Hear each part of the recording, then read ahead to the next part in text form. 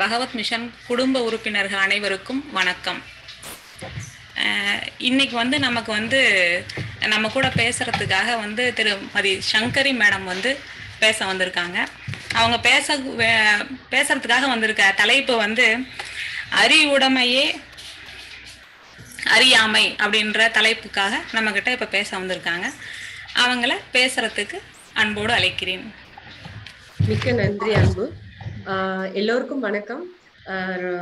எனக்கு இந்த வாய்ப்பு கொடுத்த பகவத் ஐயா அவர்களுக்கும் சரவணன் அவர்களுக்கும் ஜீவமணி சார் அவர்களுக்கும் மற்றும் இந்த நிகழ்ச்சியை தொகுத்து வழங்கின அன்புக்கும் என்னோட மனமார்ந்த நன்றிகளை சொல்லிக்கிறேன். ரொம்ப நாள் 2 வருஷம் ஆயிடுச்சுன்னு நினைக்கிறேன் நான் வீடியோ இந்த மாதிரி ஜூம் மீட்டிங் பண்ணி. ஏன்னா நான் என்ன ஃபீல் பண்ணேன்னா அதாவது நிறைய விஷயங்கள் நான் அனுபவிச்ச விஷயங்களை நிறைய என்னோட 2 to 3 வீடியோஸ்ல போட்டுட்டேன். எனக்கு தற்செயலா அன்னைக்கு ஒரு ஐயாவோட பதிவு வந்திருந்தது. அந்த பதிவை பார்த்த உடனே ரொம்ப இம்ப்ரெஸ் ஆனேன். என்ன இம்ப்ரெஷன்னா, அறிவுடைமையே அறியாமைன்னு ஒரு சின்ன பதிவு போட்டிருந்தாங்க. அதுல ஒரு உண்மை கருத்து இருந்தது. அதை நான் திரும்ப திரும்ப படிச்சேன். படிக்கும் போது எனக்கு பாத்தீங்கன்னா நிறைய வித்தியாசமான ஒரு கோணங்கள் தெரிஞ்சது. சரி, எனக்கு தெரிஞ்ச எண்ணங்கள், எனக்கு அப்படி கோணங்கள் கரெக்ட் தானா, எனக்கு எண்ணங்கள் கரெக்ட் தானா அப்படிங்கிறதுக்கு எனக்கு உறுதி செய்யறதுக்காக நான் ஐயாவுக்கு கால் பண்ணேன். ஐயா சொன்னாங்க, இது கரெக்ட் தான், தப்பு இல்லை அப்படின்னாங்க. எனக்கு அவங்க கிட்ட இருந்து ஒரு உறுதி வாங்கினப்புறம் எனக்கு சரி, ஓகே, இதை மற்றவங்களுக்கும் நம்மளால முடிஞ்ச வரைக்கும் ஸ்டூடெண்ட்ஸ், எஸ்பெஷலி ஸ்டூடெண்ட்ஸ் பிளஸ் பேரண்ட்ஸ்க்கு நம்ம இதை சொல்லலாம் அப்படிங்கிற ஒரு ஐடியா தான். சோ நான் எடுத்திருக்கிற டாபிக் பாத்தீங்கன்னா இப்போ அறிவுடைமையே அறியாமை அப்படின்னு நம்ம எடுத்திருக்கிறோம். இதுக்கு முன்னாடி பாத்தீங்கன்னா 2 வீக்ஸ் முன்னாடி ஒரு சின்ன சின்ன வீடியோஸா, அதாவது சில மோட்டிவேஷன் பிளஸ் மோட்டிவேஷனா புறத்துக்கு மட்டுமே அதை கூட நான் இப்ப போஸ்ட் பண்ணிட்டு இருக்கேன். சோ இந்த அறிவுடைமையே அறியாமைன்னு அந்த வார்த்தை இருக்கு பாத்தீங்களா, அந்த வார்த்தை அப்படியே என்னை அப்படி பிடிச்சு இழுத்துது. இதுல ஏதோ பேசணும் போல, இதை பத்தி நம்ம சொன்னா கொஞ்சம் நல்லா இருக்கும்னு தோணுனாலதான் இந்த டாபிக் எடுத்தேன். ஓகே. சோ நமக்கு இப்ப நிறைய மீட்டிங் நீங்க எல்லாம் கேட்டிருப்பீங்க, நிறைய புக்ஸ் படிச்சிருப்பீங்க, எல்லாமே நீங்க பார்த்திருப்பீங்க. இதுல அறிவுதான் எல்லாமே. அகத்துல புரிதல் இருக்கிறவங்களுக்கு நல்லா தெரியும் அகத்துல அதோட வேலை என்ன, அதுக்கு அது எவ்வளவு தூரம் அதுக்கு அதோட லிமிட் இருக்கு, எல்லாமே நம்ம புரிஞ்சுக்கிட்டோம். அதனால அகத்துல அதை பத்தியான ஒரு கன்ஃபியூஷன் நமக்கு இல்லை. ஆனா ஐயா அதுவும் மட்டும் இல்லாம ஐயா என்ன சொல்றாங்கன்னா, இந்த அறிவு என்னெல்லாம் பண்ணுது நம்ம அகத்துக்குள்ளன்னு சொல்லும் போது ஒரு எல்லைக்குள்ள நம்மளை வைக்குது. எனக்கு ஒரு எல்லைக்குள்ள வச்சுட்டு ஒரு சுதந்திர இயக்கத்தை தடை பண்ணுது. மூணாவது என்னன்னா, எப்பவுமே ஒரு ஜட்ஜ்மெண்டல் மோட்லயே இருக்குது. இது சரி, இது தவறு அப்படின்னு நம்ம ஒரு ஜட்ஜ்மெண்டல் மோட்லயே தான் எப்போதும் அது அறிவு இயங்கிட்டு இருக்கு. அப்போ இத அகத்துல ஓகே, இது எல்லாமே நடக்குது. நமக்கு ஒரு முடிவு எடுக்கும் போது அதாவது முடிவு எடுக்கணும்னு நினைக்கும் போது கூட ஒரு புதுசா கத்துக்கிறது கூட இந்த அறிவு சில நேரம் தடையா இருக்கு. சோ இந்த மாதிரி நிறைய விஷயங்கள் அகத்துல அது தடையா இருக்கிறத நம்ம உணர முடியும்.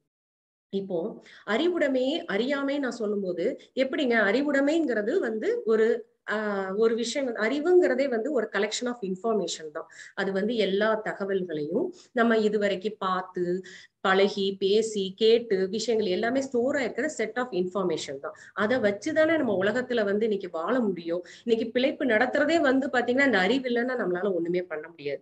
சோ அந்த அறிவுங்கிறது அவ்வளவு முக்கியத்துவம் வாய்ந்தது. அது எல்லாருக்கும் கண்டிப்பா தேவையான ஒரு விஷயம். அது இல்லாம இருக்க முடியாது. அப்ப அறியாமைங்கிற என்ன அர்த்தம்? அறியாமைன்னா கண்டிப்பா அது அதை பத்தி ஒரு விஷயத்தை பத்தி நம்ம தெரியாம இருந்தாலும் அது அறியாமைன்னு சொல்லுவோம். ஆனா அறிவுங்கிறது தெரிஞ்சுக்கிறது, அறியாமைங்கிறது தெரியாம இருக்கு. இது ரெண்டும் அறிவுடைமையே அறியாமைன்னு எப்படி சொல்ல முடியும் அப்படிங்கிற ஒரு டவுட் எனக்கு வந்த போது நான் பார்த்தது என்னன்னா, அகத்துல மட்டும் இல்ல புறத்திலையும் இந்த அறிவு நமக்கு கொஞ்சம் ஒரு தடையா இருக்கு. எப்படிங்க அறிவு தடை? இப்பதான் சொன்னீங்க நிறைய விஷயங்க அதாலதான் பொழைக்கவே முடியும்னு சொல்லிட்டு இப்ப அறிவு தடையா இருக்கு நீங்க எப்படி சொல்வீங்க அப்படின்னு நீங்க கேட்கலாம். எனக்கு அதுக்குள்ள ஜஸ்ட் ஒரு 2-3 விஷயங்கள் ஃபேக்டர்ஸ் சொல்றேன். அது உங்களை சாட்டிஸ்ஃபை பண்ணதான்னு பாருங்க. இப்ப அறிவு எப்படி புற செயல்ல நமக்கு ஒரு தடையா இருக்குன்னு பார்க்கலாம். ஃபார் எக்ஸாம்பிள் ஃபர்ஸ்ட் குழந்தைங்களை வச்சு நம்ம பேசுறேன். இன்னைக்கு எல்லா தாய் தகப்பனுக்கும் என்ன ஆசைன்னா, என் குழந்தை ரொம்ப அறிவா இருக்கணும், நல்ல அறிவாளியா இருக்கணும். யார் அவன் ஊர்லயே சொல்லுவாங்க, அவனா பொழைச்சுப்பான்பா, அவன் நல்ல பெரிய அறிவாளி அப்படிங்கிற ஒரு இது வந்து இருக்கு. அப்ப நம்ம மனசுல ஒரு குழந்தைன்னு கையில வந்தாலே நம்ம என்ன அவன் பெரிய அறிவாளியா இருக்கணும்னு தான் நினைக்கிறோம். கரெக்ட், தப்பும் கிடையாது, அதுல எந்த தவறுங்களும் கிடையாது. ஆனா அதுல இருக்கிற இப்ப நீங்க ஒரு சைட் ஆஃப் அறிவை வந்து நீங்க பாத்திருக்கீங்க புறத்துல, அதோட ஒரு சின்ன நிறைய டிஸ்அட்வான்டேஜஸ் அது இந்த காலத்துல நிறைய இருக்குங்கிறதான் நான் சொல்ல வரேன். அது அறிவு வந்து ஒரு தடையாவே அந்த இடத்துல இருக்குதுங்கிறத நம்ம ஒண்ணு ஒண்ணா பார்க்கலாம். For example, first of all creativity, கற்பனை திறத்தை வந்து இந்த அறிவுங்கிற ஒரு விஷயம் வந்து தடை போடுது. அது எப்படின்னா, இப்போ முன்னாடி வந்து ஒரு 2-3 குழந்தைங்க படுத்திருக்காங்க இல்லைங்களா, அவங்கள ராத்திரிக்கு கதை சொல்ல போறோம். ராத்திரி வந்து அம்மாவோ தாத்தாவோ பாட்டி யாரோ ஒருத்தங்க கதை சொல்றாங்க. அவங்க சொல்றாங்க ஒரு அழகான காடு, அதுல வந்து ஒரு தேவதை தோன்றுனா அப்படின்னு சொல்றாங்க. அப்ப என்ன ஆகும், அந்த குழந்தைங்க மனசுல இமிடியேட்டா ஒரு காட்சி தெரியும். உடனே ஒரு தேவதை தோன்றுவா, அவ வந்து இந்த மாதிரி வெள்ளை நிற உடையில அழகான ஒரு கிரீடம் வச்சு இருக்கான்னு சொன்னோடனே உடனே அந்த பிள்ளைங்களும் கற்பனை பண்ணுவாங்க. கரெக்ட். இங்க வந்து பாத்தீங்கன்னா இந்த 3 குழந்தைங்க இருந்தாங்கன்னா, அந்த 3 குழந்தைங்க காட்சி வந்து நிறைய தேவதைகள், வேற வேற மாதிரியான தேவதைகள் தோன்றுவாங்க. கரெக்ட். அப்போ அந்த காலத்துல ராமாயணம் கேட்கும்போது உண்மையான ராமர் எப்படி இருந்தாருன்னே தெரியாது. 100 பேருக்கு ராமாயணத்தை பத்தி சொன்னாங்கன்னா 100 ராமர்கள் வந்து அந்த இதயத்துல தோன்றுவாங்க, காட்சியா தெரிவாங்க. ஆனா இன்னைக்கு வந்து நீங்க ராஜா ராணி இல்ல எது சொன்னாலும் சரி, குழந்தைங்க வந்து கார்ட்டூன் இதை பார்த்ததுனால அவங்களால அந்த கற்பனை திறனை கூட அது வந்து கட்டுப்படுத்துது. என்ன சொல்ல வருவேன்னா, நம்ம ராஜா இப்ப ஒரு குழந்தைக்கு நம்ம கதை சொல்றோம்னா, நான் ராஜான்னு சொல்றேன், ஒரு ராஜா வந்தாருன்னா உடனே போய் அந்த இது வந்து டக்குன்னு இதுவரைக்கும் பார்த்த இமேஜ்ல இருந்து எடுக்கிற அளவுக்கு இன்னைக்குள்ள குழந்தைங்க ஆயிட்டாங்க. அதுக்கு வந்து என்னன்னா அந்த கற்பனை திறனை வந்து அது கொஞ்சம் கொஞ்சமா அந்த அறிவு வந்து ஸ்டாப் பண்ணிக்கிட்டு இருக்கு.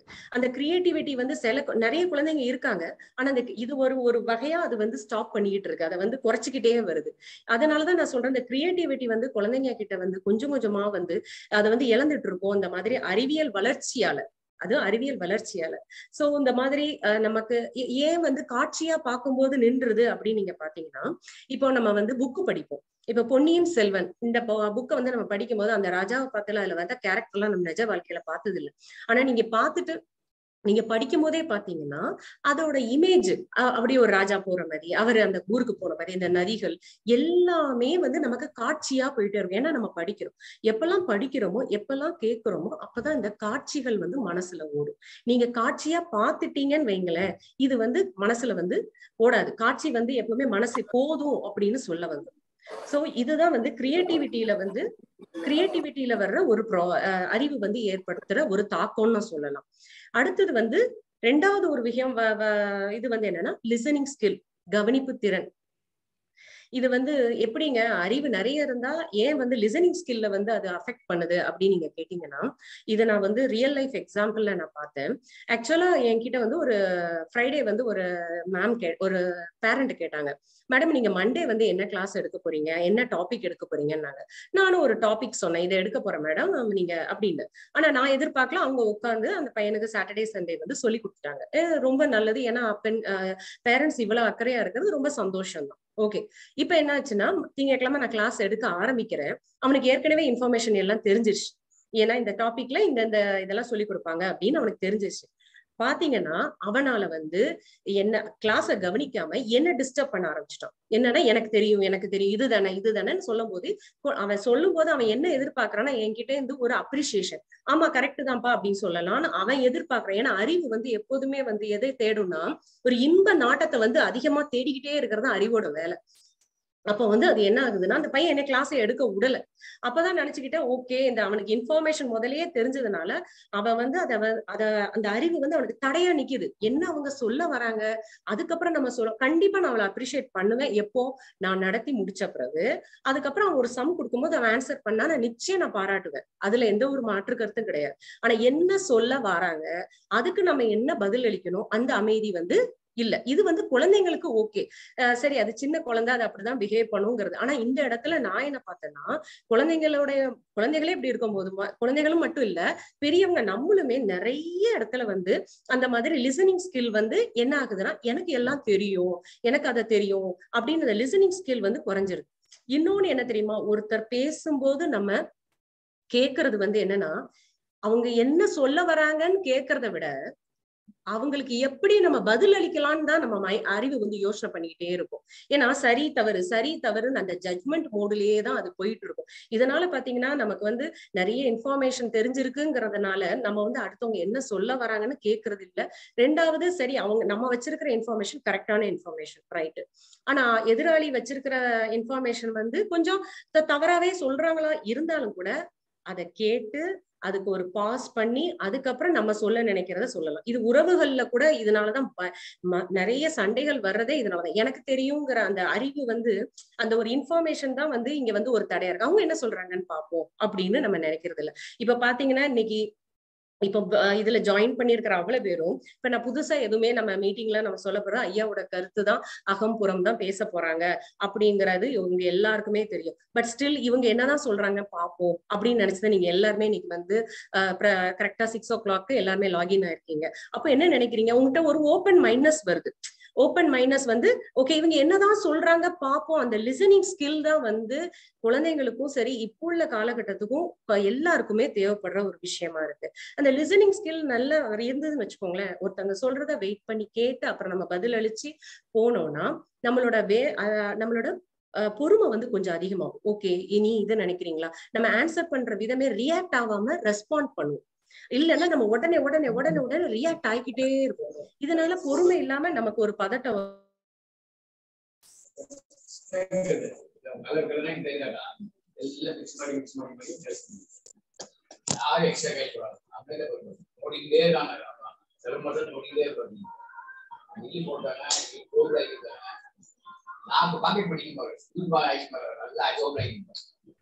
சங்கரை ஒரே நிமிஷம்.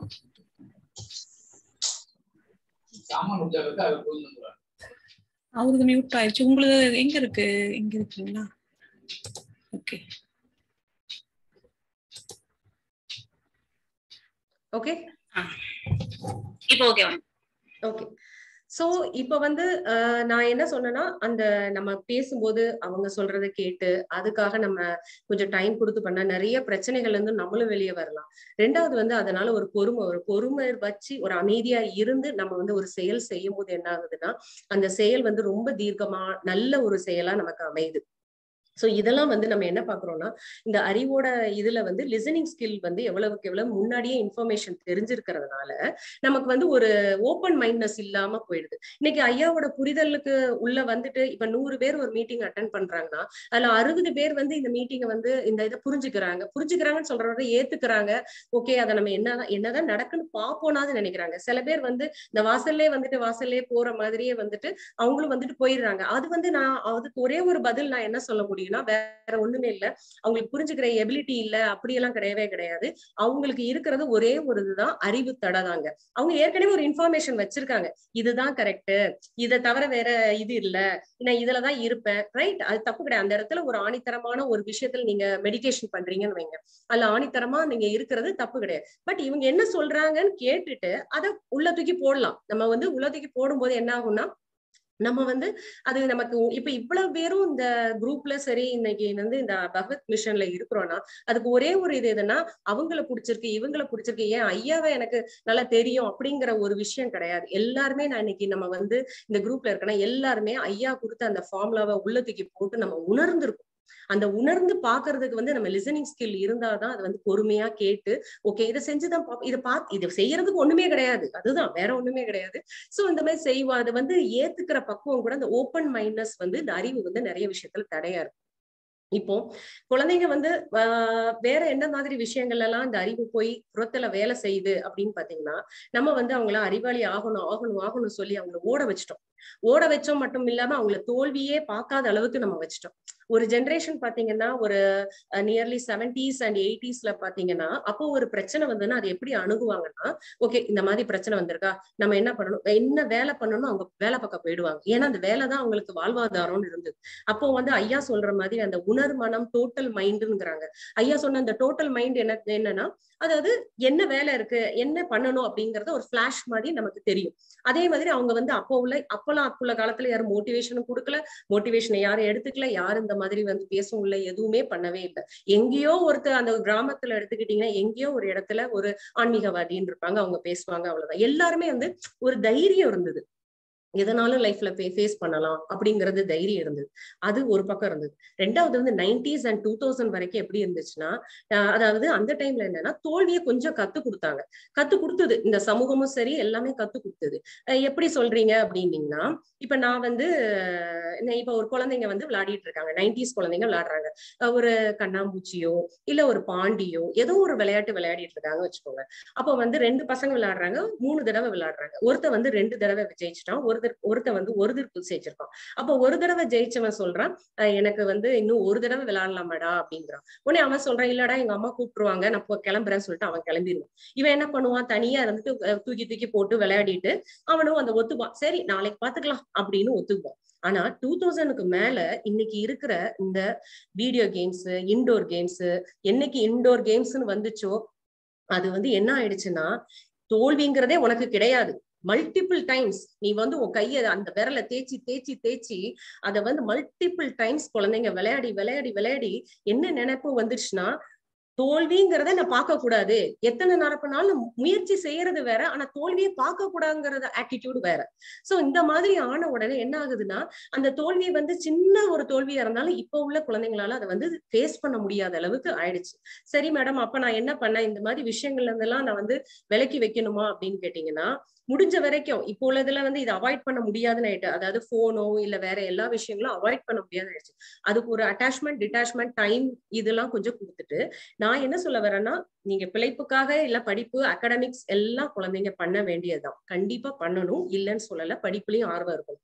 ஆனா அந்த குழந்தைங்களுக்கு உள்ள இருக்கிற கிரியேட்டிவிட்டி, சப்போஸ் உங்க பையனோ பொண்ணோ நல்லா வரைகிறாங்க, இல்ல அவங்களுக்கு வந்து ஒரு நல்ல ஸ்பீக்கிங் ஸ்கில் இருக்கலாம், இல்ல கவிதை வரையலாம், இல்ல வேற ஏதாவது ஒண்ணு பண்ணலாம். அதை வந்து கண்டிப்பா வந்துட்டு நீ வந்து இப்ப என்ன 10th படிக்கிற, உனக்கு எதுக்கு இதெல்லாம், இதெல்லாம் வந்து உனக்கு சோறு போட போதா, இது என்ன செய்ய போகுது உனக்கு அப்படின்னு சொல்லிட்டு அவனோட அந்த உண்மையான இயற்கையான தன்மையை வந்து நீங்க தயவு செய்து வந்து ஒரு வேகத்துல அந்த அறிவோட இதுல வந்து நம்ம வந்து வந்து செதுச்சுக்கிட்டு இருக்கோங்கிறத நான் நினைக்கிறேன்.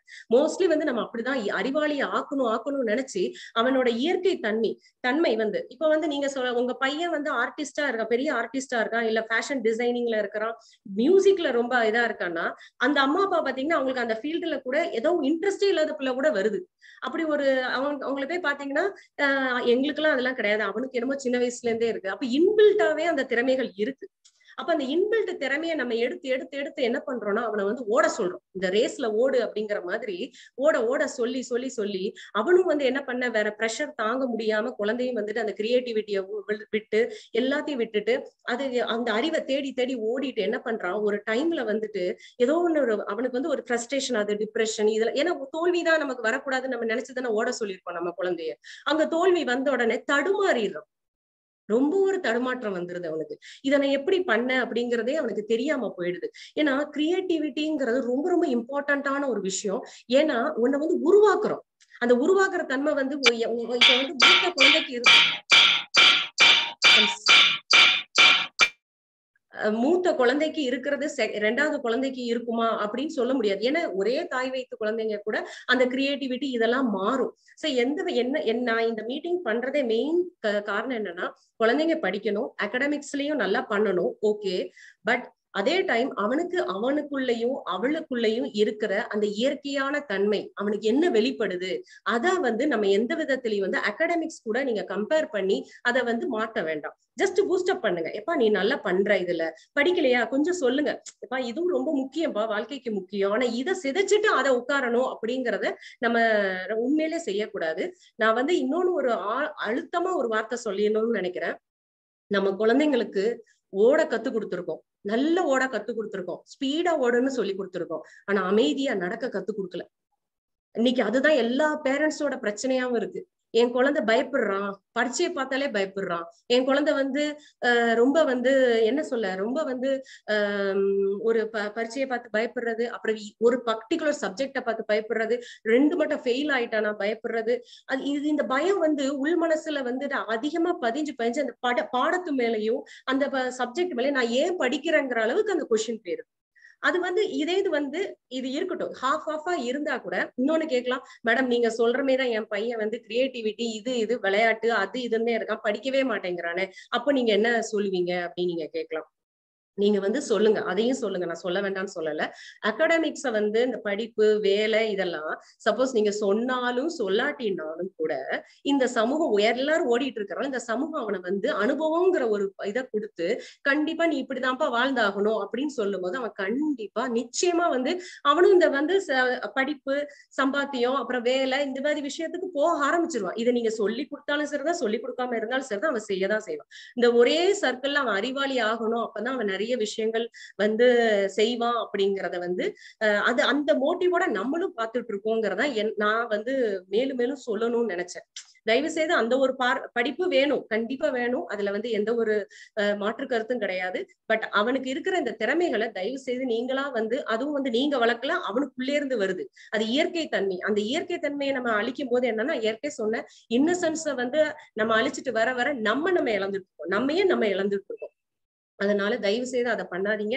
அதே மாதிரி நமக்குள்ளேயும் வந்து ஒரு லிசனிங் ஸ்கில்ல நம்ம எவ்வளவுதான் தெரிஞ்சிருந்தாலும் நம்ம வந்து இந்த லிசனிங் ஸ்கில்ல அதிகப்படுத்த அது வந்து ரொம்ப நல்லா இருக்கும். சோ அறிவு வந்து புறத்துல அகத்துல மட்டும் இல்ல ஒரு தடையா நம்ம மட்டும் இல்ல, புறத்திலையும் வந்து அதுக்கு ஒரு டிஸ்அட்வான்டேஜஸ் இருக்கு.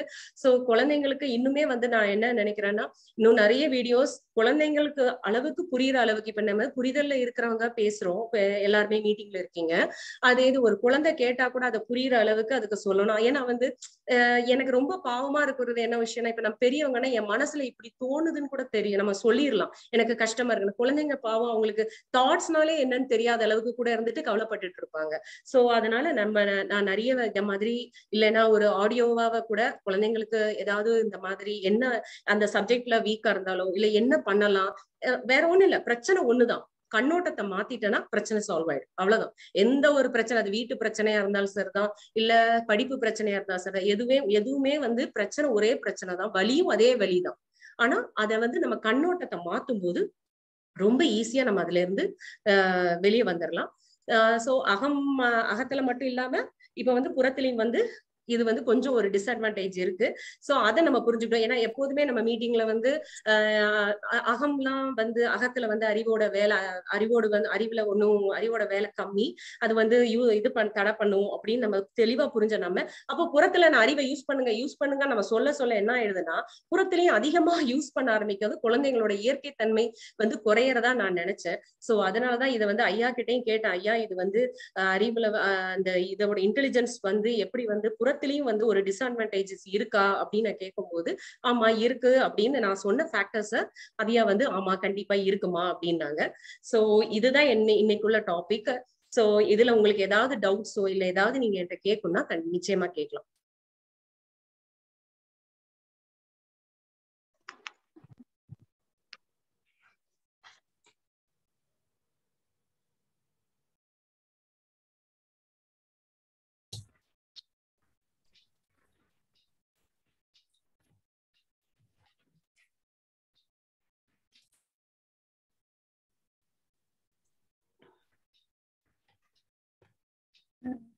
செந்தில் திருச்சி அவங்க, நீங்க பேசலாங்க.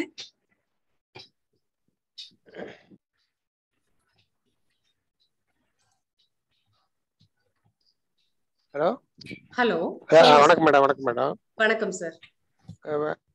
இப்ப நீங்க வந்து நம்ம பெரியவங்களுக்கு சொல்றீங்க, புரிஞ்சுக்கிறோம். ஆமா, குழந்தைகளுக்கு எப்படி அத நம்ம செயல்பாட்டுல கொண்டு வர்றது, எதை செயல்பாட்டுல கொண்டு வருது இந்த அந்த தாட் திங்கிங் இத பத்தி அவங்களுக்கு புரிய வைக்கிறதுங்கிறதே ஒரு பெரிய வேலையா இருக்குமே. இல்ல சார், அது நீங்க தாட் அதுதான் நான் இன்னொரு விஷயம் என்னன்னா, நீங்க வந்து ஏற்கனவே நல்லா சாப்பிட்டுட்டீங்க சார், நல்ல ஃபுல் மீல் சாப்பிட்டுட்டீங்க, உங்களுக்கு நான் மறுபடியும் ஒரு மீல்ஸ் கூட்டு போறேன்னு நீங்க என் கூட வருவீங்களா? வரமாட்டீங்க. அதே மாதிரிதான் சார், குழந்தைங்க வந்து எப்போ உங்ககிட்ட வந்தோ இல்ல அவங்க முகம் வாடி இருக்கும் போதோ என்னடா பிரச்சனை அப்படின்னு நீங்க கேட்கும் போது இதை கொடுத்தீங்கன்னு வைங்களேன், இது ஆட்டோமேட்டிக்கா உள்ள போகும். ஆனா நீங்க இது இன்ஃபர்மேஷனா ஒரு தியரியா சொன்னீங்கன்னா அவனும் தியரியாவே எடுத்து இந்த காதல கூட வாங்க மாட்டான், அப்படியே விட்டுட்டு போயிடுவான். இல்ல அதுக்கு ஏதாவது டெக்னிக் ஏதாவது வச்சிருக்கீங்களா? டெக்னிக் அதாவது சார், இப்போ அது வந்து நீங்க அதாவது அந்த இடத்துலதான் நம்மள நிறைய வளர்த்துக்கிட வேண்டிய விஷயம் வரும் சார். ஃபார் எக்ஸாம்பிள் வந்து இப்போ எனக்கு நான் முன்னாடி வீடியோல சொன்னேன், மேபி இங்க புதுசா இருக்கிறவங்களுக்கு நான் சொல்றேன். ஒரு குழந்தை வந்து என்கிட்ட வந்து கேட்டா, சொன்னா மேம் அவ வந்து 10th படிக்கிறப்போ, மேம் எனக்கு வந்து 2-3 நாளாவே அவளோட ஒரு வாரமே அவளோட பெர்ஃபார்மன்ஸ் சரியில்லை, முகம் வாடி ஒரு மாதிரி இருந்தா. அப்ப நான் கூப்பிட்டு கேட்டேன், எல்லாரும் போன பிறகு கேட்டேன், என்னமா உனக்கு பிரச்சனை அப்படின்னோடனே, என் பக்கத்து கிளாஸ் பையன் வந்து எனக்கு ப்ரொபோஸ் பண்ணிட்டான் மேம், ஆனா அப்பா அம்மாவுக்கு தெரிஞ்சா கஷ்டமாயிடும், நான் திங்கட்கிழமை அவனுக்கு பதில் சொல்லணும் அப்படின்னா. சோ அந்த டைம் வந்து இது ரியல் லைஃப் எக்ஸ்பீரியன்ஸ், அதான் சொல்றேன். சோ என்ன ஆச்சுன்னா, நான் வந்து சொன்னேன், அப்ப வந்து நான் வந்து அவங்க அம்மா அப்பா இருக்காங்க, நீ வந்து அக்கறையா படிக்கணும், இந்த மேட்டரே நம்ம பேசக்கூடாது. பாயிண்ட் வந்து அடுத்தவங்கள வந்து அந்த இப்ப உள்ள குழந்தைங்களுக்கு நம்மளை பத்தி பாவம், அம்மா அப்பா எவ்வளவு கஷ்டப்படுறாங்க, இதெல்லாம் வேலைக்கே ஆகாது. அப்போ வந்து நான் என்ன பண்ணேன்னா, ஓகே சரி அதை விடு, எப்பவுமே நான் சொல்றது வந்து 2008-9 அந்த டைம்ல. சோ நான் அப்ப வந்து இந்த காஞ்சனான்னு ஒரு படம் வந்திருக்கு. யூஸ்வலா நானும் அவளும் எப்பவுமே வந்து இந்த சிடிஸ் கொடுத்துக்கிற பழக்கம் உண்டு. சோ இன்னைக்கு வந்து அந்த படம் வந்திருக்குமா, நீ போய் பாரு அப்படின்னு. ஐயோ எங்க அம்மா அப்பா வர ஊர்ல இல்ல பரவாயில்ல பாரு அப்படின்னு பாத்துட்டு என்கிட்ட சண்டே போன் பண்ணான். ஐயோ படம் பார்த்தேன் மேம், பாத்ரூம் கூட போக முடியல, பின்னாடியே அந்த பேய் வந்து நின்ன மாதிரி தான் இருந்துச்சு அப்படின்னு. சரி, திங்கட்கிழமை காலையில வந்தா. அப்ப நான் கேட்டேன், என்னமா எப்படி மேம், நீங்க வந்து அந்த பையன் சொன்னதுக்கு சொல்றேன்னு சொன்னனால எனக்கு பதட்டம் இல்லாம இருந்தேன், என்ன மேம் சொல்ல, பிடிச்சிருக்குன்னு சொல்லவா பிடிக்கலன்னு சொல்லவான்னு கேக்குறான். அப்ப நான் சொன்னேன், அவன் பிடிச்சிருக்கு பிடிக்கலங்கிறது ஒரு பக்கம் இருக்கட்டும், ஆனா நேத்து படம் பார்த்த அதனால ஒரு பிம்பம் உள்ள வந்து நீ எப்படி அவனை பிடிச்சிருக்குன்னு நினைக்க அப்படின்னு சொன்ன உடனே அவன் சொன்ன வார்த்தை எனக்கு இன்னைக்கு ஞாபகம் இருக்கு. மேம் அவனை வந்து அவனோட இமேஜ் வந்து என்னோட முகத்துல வந்து எனக்கு கண்ணுக்குள்ள கொண்டு வந்துட்டு இருக்கு அப்படின்னா. அப்ப நான் சொன்னேன், நேத்து பார்த்த படத்துல வந்த பேயும் கண்ணுக்குள்ளதான் கொண்டு வந்துருக்கு, அப்போ இந்த பையனும் இமேஜ் வரதானே செய்யுது, அப்ப ரெண்டுக்கும் வித்தியாசம் இருக்கா ஒரே தானா அப்படின்னு நான் கேட்கும்போது அவளுக்கு புரிஞ்சுது. அப்பதான் சொன்னேன், உன் பிரெயின் உன் கூட வந்து அது வந்து ஒரு கேம் விளையாடுது, அதாவது எண்ணங்கள் வந்து வரதான் செய்யும். அப்போ நான் வந்து அவளுக்கு தாட் அண்ட் திங்கிங் சொல்லும் போது அருமையா உள்ள போயிடுச்சு. அது நீங்க வந்து அந்த சந்தர்ப்பத்துக்கு வெயிட் பண்ணுங்க, ஆனா அது வந்து ஒரு தியரியா சொல்லி கொடுக்காம இப்படிதான் இயங்கிட்டு இருக்கு அப்படிங்கறத நம்ம சொல்லணும். ஒரு ஆசிரியரா நல்ல பணி செய்யறீங்க மேடம். ரொம்ப நன்றி. நிறைய குழந்தைகளுக்கு இது மாதிரி நம்ம சொல்றதுக்கு நிறைய புது டெக்னிக், அந்த ஒரு ஆடியோ வீடியோ அந்த மாதிரி விஷயங்களை நிறைய வெளியிடுங்க மேடம். நிச்சயமா சார். ரொம்ப நன்றி மேடம். ரொம்ப நன்றி சார். ரொம்ப நன்றி.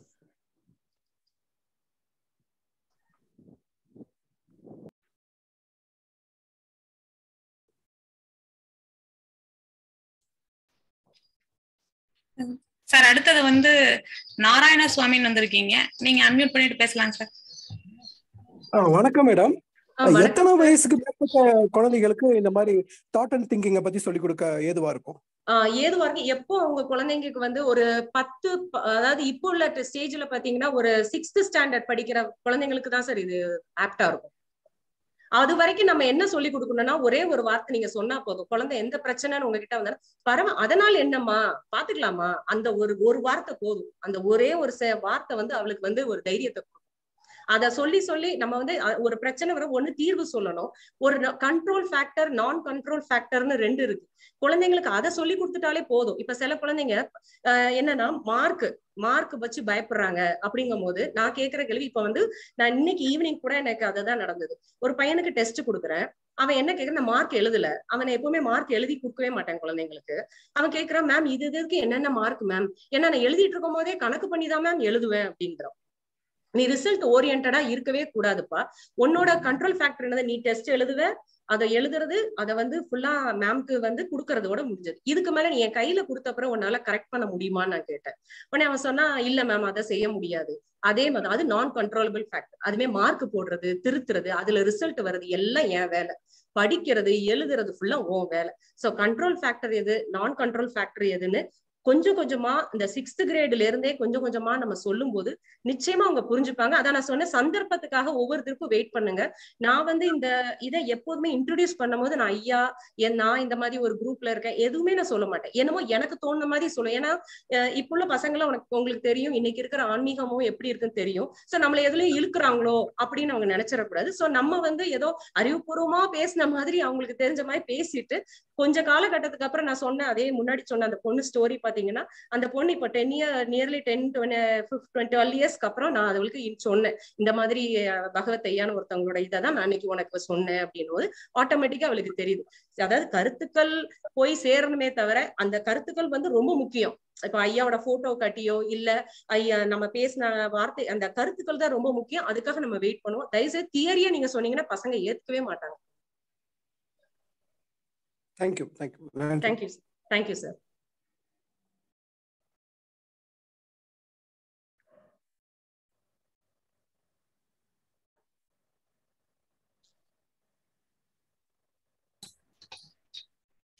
சார் ஹரிபாபுன்னு வந்திருக்கீங்க, நீங்க பேசலாம் sir. Hello madam. Hello sir, கேக்குதுங்களா? கேக்குதுங்க சார், சொல்லுங்க. ஓகே, நீங்க இப்போ குழந்தைகள் பத்தி மட்டும் தான் சொல்றீங்களா இல்ல பெரியவங்களுக்கும் ஏதுவா சொல்ற மாதிரி? கண்டிப்பா உண்டு சார். இப்போ ஒரு புது விஷயத்த கத்துக்கும் போது நம்ம வந்து உள்ள ஒரு இன்ஃபர்மேஷன் வச்சிருக்கோம்ல சார், அது வந்து சில நேரம் தடையா இருக்கிற மாதிரி நான் ஃபீல் பண்றேன்.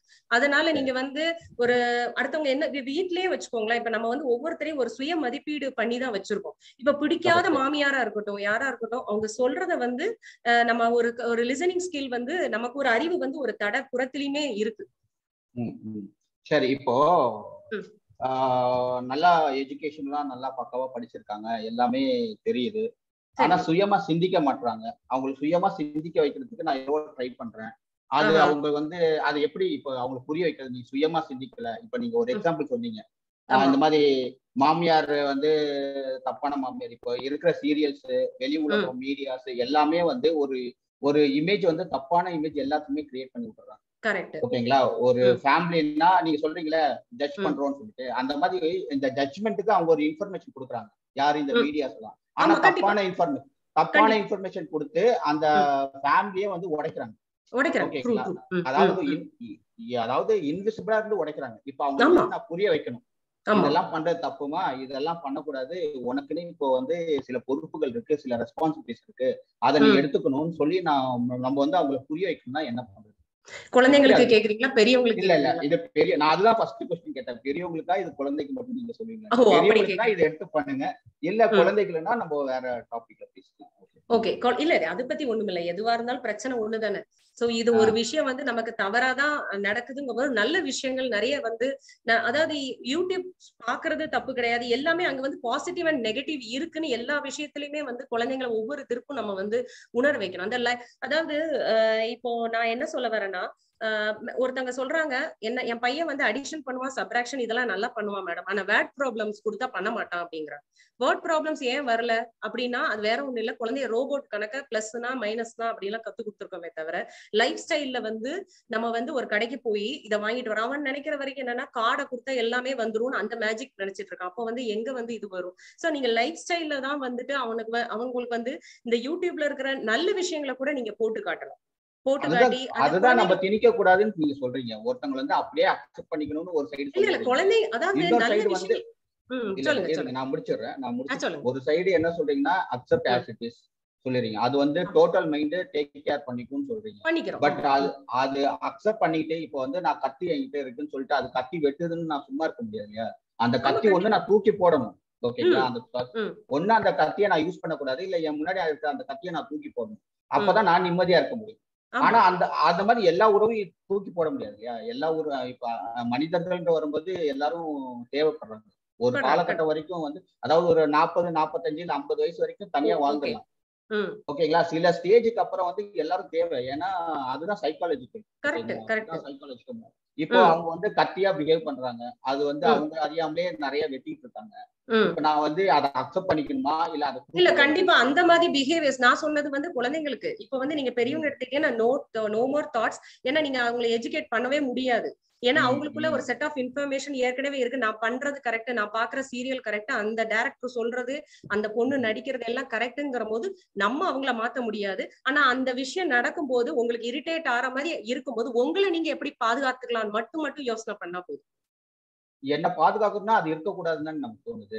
பாதுகாப்புன்னு இல்ல, அதை வந்து கண்டுக்கிடாம நம்ம புறத்து அகத்துல வந்து இப்ப நமக்கு பிடிக்காத விஷயம், பிடிக்காத தாட்ஸ் மனசுல வருதுங்க, 2 நாளா போட்டு தலைவ ரொம்ப ப்ரெஷர் பண்ணுது அப்படிங்கும் போது என்ன சொல்லியிருக்காங்க, நீங்க அதை அப்படியே விட்டுருங்க சரியா போயிடும் அப்படின்னு இருக்காங்க. அதே மாதிரி நமக்கு பிடிக்காத சிச்சுவேஷன் வெளியே நடந்தாலும் அதான் சொல்றேன், அந்த கண்ட்ரோலிங் ஃபேக்டர் இருக்கா? இப்ப ஒரு குழந்தை அந்த மாதிரி பண்ணுதுன்னா நம்ம போய் டிவி ஆஃப் பண்ணலாம். என்னமா பண்ணிட்டு இருக்க, எவ்வளவு நேரம் டிவி பாக்குற அப்படின்னு கொஞ்சம் கண்ட்ரோலிங் ஃபேக்டர் குழந்தைங்க கிட்ட இருக்கு.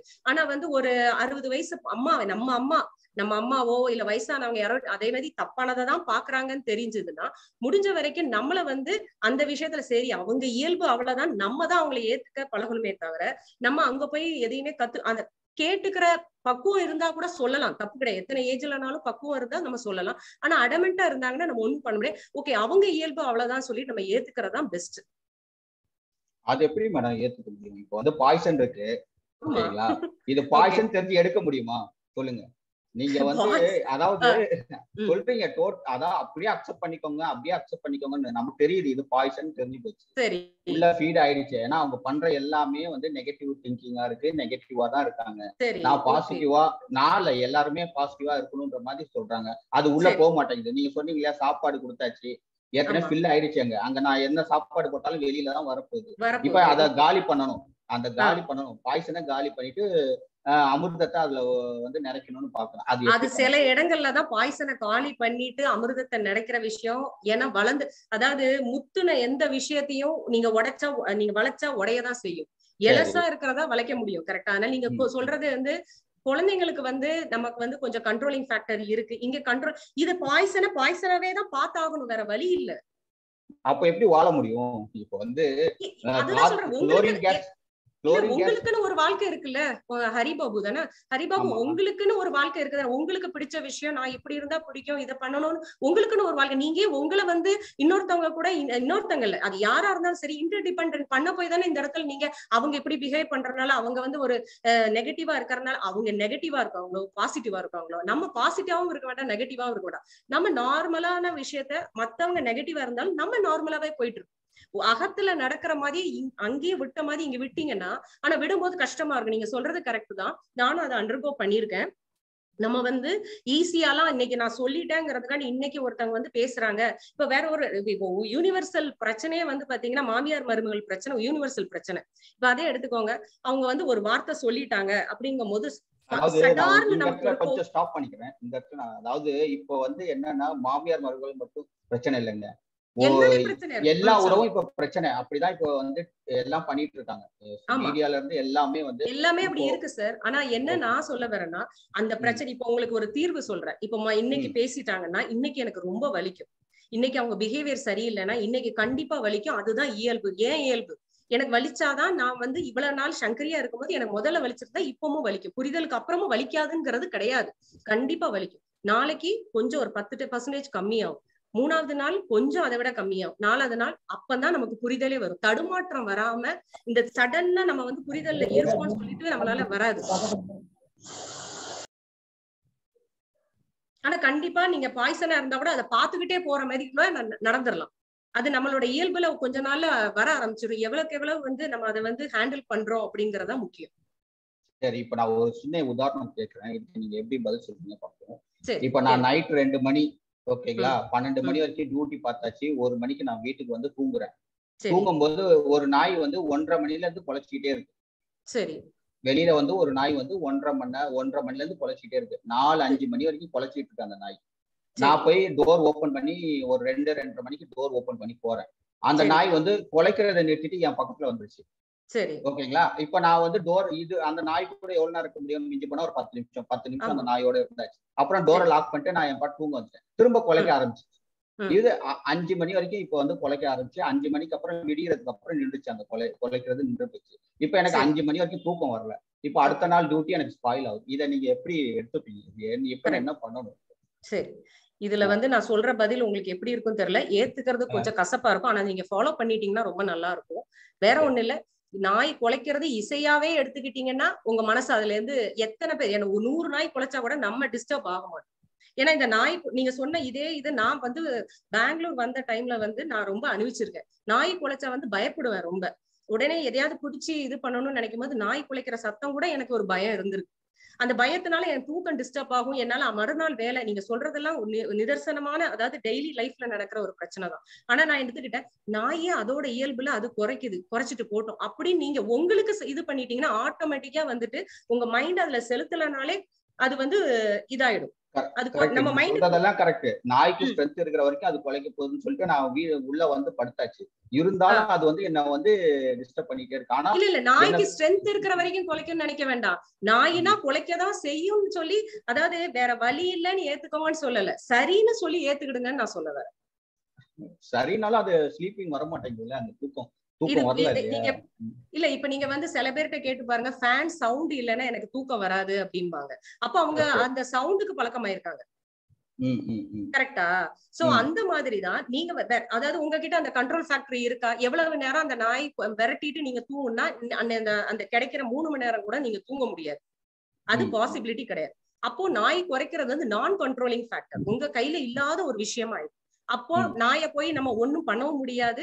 அங்க ஒண்ணுமே நம்ம வேலை இல்லைன்னு நம்ம அகத்துல தெரிஞ்ச போய் அங்க நமக்கு வேலை இல்லைன்னு தெரியுது. அப்ப என்ன பண்ணணும்? சரி, நீ இருக்கியா, இருந்துட்டு போ அப்படின்னு நினைச்சுக்கிடும். நீங்க வெளியில குறைக்கிற நாயை சொல்றீங்க.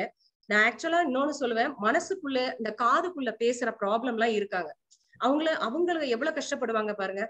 அந்த மாதிரி வந்து நிறைய வந்து அவங்களும் என்ன பண்ணணும்னா புறக்கணிக்கணும். அப்ப வெளியே கேட்கிற சவுண்டையாவது நம்ம புறக்கணிக்க நம்ம ஓரளவுக்கு தயார்படுத்திக்கலாம். உள்ள நமக்குள்ளே கேட்டுட்டு இருக்கிற சவுண்ட் அவங்க எவ்வளவு கஷ்டப்படுவாங்க. சரி, இதுக்கு ஒரு டிப்ஸ் சொல்லுங்க. இப்ப வெளியில கேட்கிற சவுண்ட வந்து புறக்கணிக்கணும்ன்றீங்க, அதுக்கு என்ன டிப்ஸ்? அதுக்கு சைக்காலஜில என்ன டிப்ஸ்? என்ன இப்ப சைக்காலஜிலயும் அவங்களும் அதுதான், இது நம்ம அதுல வந்து டிட்டாச் ஆகணும். அது வந்து இப்ப வந்து அவங்க கிட்ட இப்ப நீங்க கேக்குறீங்க மனசுல இந்த மாதிரி நாய் குறைக்கிற மாதிரி இருக்குன்னு சொன்னீங்க. நான் உடனே சொல்ல வெளியில ஒரு நாய் குறைக்கிற மாதிரி நினைச்சுக்கோங்கன்னு நான் சொல்லியிருக்கேன். Okay, thank you. ரொம்ப தேங்க்ஸ். நிறைய கேள்வி கேட்டது ரொம்ப சந்தோஷமா இருக்கு. எனக்கு நிறைய இல்ல நான் யோசிச்சு, இப்போ பகவத் மிஷன் ஐயா வந்து 3 மாசமா தான் எனக்கு தெரியும். சில விஷயங்கள் எல்லாம் வந்து நான் அப்ளை பண்ணி பாக்குறேன். ஆனா அது வேற மாதிரி ஒரு திங்கிங் போகுது, வேற மாதிரி ஒரு தாட்ஸ் கொண்டு வருது. சோ அப்புறம் இது என்ன ஆகுதுன்னா எல்லாத்தையுமே அங்கங்க வந்து டாட் டாட் டாட் டாட்டா நிக்குது. இப்போ வந்து சர்க்கிள் ஃபார்ம் பண்ண பாக்குறேன், அதுதான் ட்ரை பண்ணிட்டு இருக்கேன். ஓகே. இல்ல அது வந்து என்னன்னா முதல்ல ஸ்டார்டிங் உங்களுக்கு அப்படி ஒரு ஃபீல் வரும். அப்புறம் வந்து அந்த டைம் எடுக்கிறத நான் என்னோட வீடியோல கூட சொல்லியிருப்பேன். நீங்க வந்து இந்த டைமை மட்டும் அளந்துடாதீங்க. ஐயோ நம்ம இவ்வளவு நாள் புரிதல்ல இருக்குமே, நமக்கு ஏன் இது வந்து டக்குன்னு வர மாட்டேங்குது. சில நேரங்கள்ல பாத்தீங்கன்னா நான் டவுனா இருக்கும் போது கூட என் வீடியோவை நானே பார்த்து சில நேரம் நினைச்சுப்பேன், ஓகே நம்ம தான் இப்படி பேசியிருக்கோமா அப்படின்னு. ஏன்னா வந்து அது வந்து எதனால இப்ப நான் பேசிட்டு நீங்க ஸ்பான்டேனியஸா கொஸ்டின் கேட்கீங்க, ஸ்பான்டேனியஸா வருது பாத்தீங்களா, இதுதான் உள்ள இருக்கிற புரிதல். இதுக்காக நான் வந்து அந்த டோட்டல் மைண்ட்னு ஐயா சொல்றது, இப்ப நீங்க இப்படி ஹரிபாபுன்னு ஒருத்தவங்க வருவாங்க, எனக்கு இப்படி ஒரு கொஸ்டின் கேட்பாங்க அப்படின்னு நான் எதிர்பார்க்கவே இல்லை. சோ இது வந்து நமக்குள்ள நடக்கும், அந்த இயற்கையா நமக்கு நடக்கும். இன்னொன்னு நான் இந்த மீட்டிங்ல எல்லாருக்கும் சொல்லிக்கிற ஒரு விஷயம், நான் உணர்ந்த விஷயம் என்னன்னா, நான் வந்து டீச்சரா இருக்கிறதுனால என்னமோ தெரியல, எனக்கே உள்ள ஒரு பெரிய ஒரு அகங்காரம் சொல்லிக்கலாம். என்னன்னா நான் சொல்றது குழந்தைங்க கேட்கறதுனால வீட்லயுமே வந்துட்டு சில விஷயங்கள் வந்து, இப்போ என் ஹஸ்பண்டா இருக்காங்க, அவங்க வந்து கொஞ்சம் வெயிட் லாஸ் ஆகணும் அப்படின்னு நான் நினைக்கிறேன்னு வைங்களேன், ஏங்க இதை சாப்பிடாதீங்க அதை சாப்பிட, அவர் கோவப்படுற.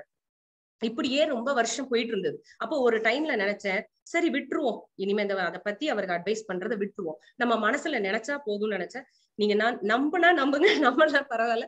ஏன்னா வித்தின் 2 years அவரே வந்து மாற்றத்தை, அந்த மாற்றம் வந்து அவங்களுக்குள்ளே வருது. அப்ப கூட நான் அன்னைக்கே சொன்னேன், நீங்க மாறல. இப்ப அப்படியெல்லாம் நான் பேசவே இல்லை. ஓகே, ஏதாவது வகையில மாற்றம் வந்தா போதும். அது மாதிரி இயற்கையிட்ட உங்களால கண்ட்ரோல் நான் கண்ட்ரோலபிள் திங்ஸை வந்து நீங்க என்ன பண்ணணும். இப்ப பையன் வந்து எவ்வளவு படிக்க வச்சாலும் படிக்க மாட்டேங்கிறான்ங்கிற அளவுக்கு போச்சுன்னா, சரி வரட்டும், அவனுக்குன்னு ஒரு இது இருக்கு அப்படின்னு நீங்க அதை இயற்கையிட்ட சரண்டர், எப்படி நமக்குள்ள நம்ம சரண்டர் பண்றோமோ அதே மாதிரி இயற்கையிட்ட சரண்டர் பண்ணிட்டீங்க, அது வேலையை அது கரெக்டா பண்ணிடும். நமக்கும் எந்த பதட்டமோ எதுவுமே தேவையில்லை. அப்படி கேட்டா ரெஸ்பான்சிபிலிட்டி எடுக்கலன்னு சொல்லிடுறாங்க. ரெஸ்பான்சிபிள் எடுக்கிறோம்.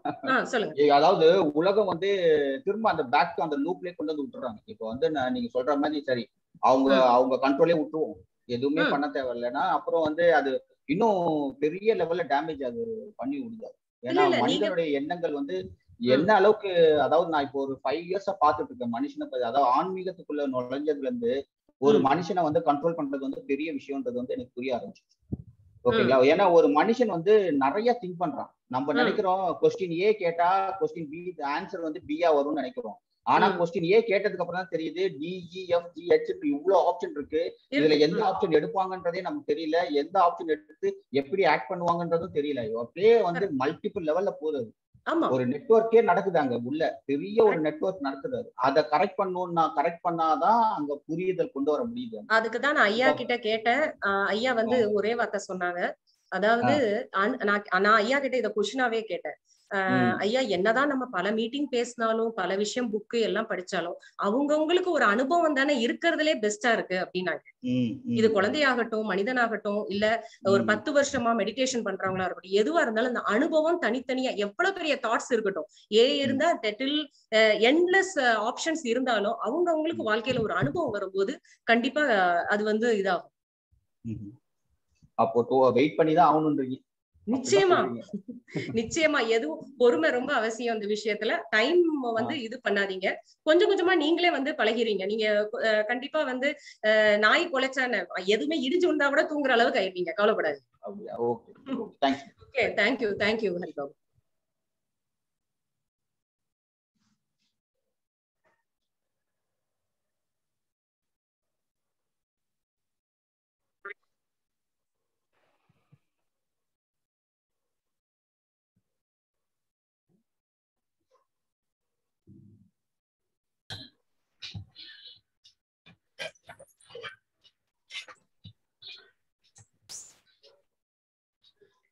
அதே மாதிரி நான் இன்னொன்னு சொல்லணும்னு நினைச்சேன்.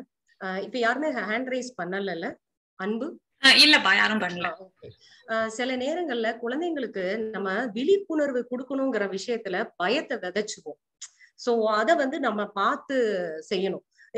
எந்த மாதிரி நான் சொல்ல வரேன்னா, இப்போ கொரோனா பாத்தீங்கன்னா ஒரு அந்த குழந்தைங்களுக்கு இப்படி இருக்கணும், அங்க போக கூடாது வைக்க கூடாதுன்னு அந்த சொன்னதுக்கு பதிலா என்ன ஆயிடுச்சுன்னா, குழந்தைங்க வந்து இப்ப வந்து அதுல ஒரு பயமாகி இப்போ காலகட்டத்துக்கு நான் சொல்றேன், மாஸ்க் வந்து போட்டிருந்தா கூட நானே லாஸ்ட் ஃப்ரைடே கோயிலுக்கு போயிருக்கும்போது சொன்னேன், அம்மா இப்ப கொஞ்சம் இல்லம்மா நீ கொஞ்சம் அதுவும் கொட்டாவி விடுறா தும்மல் பண்றா அதனால மாஸ்க் எடுத்துட்டு பண்ணுனா, இல்ல எனக்கு கொரோனா வந்துடும் பயமா இருக்குன்னு அந்த குழந்தை சொல்லுது.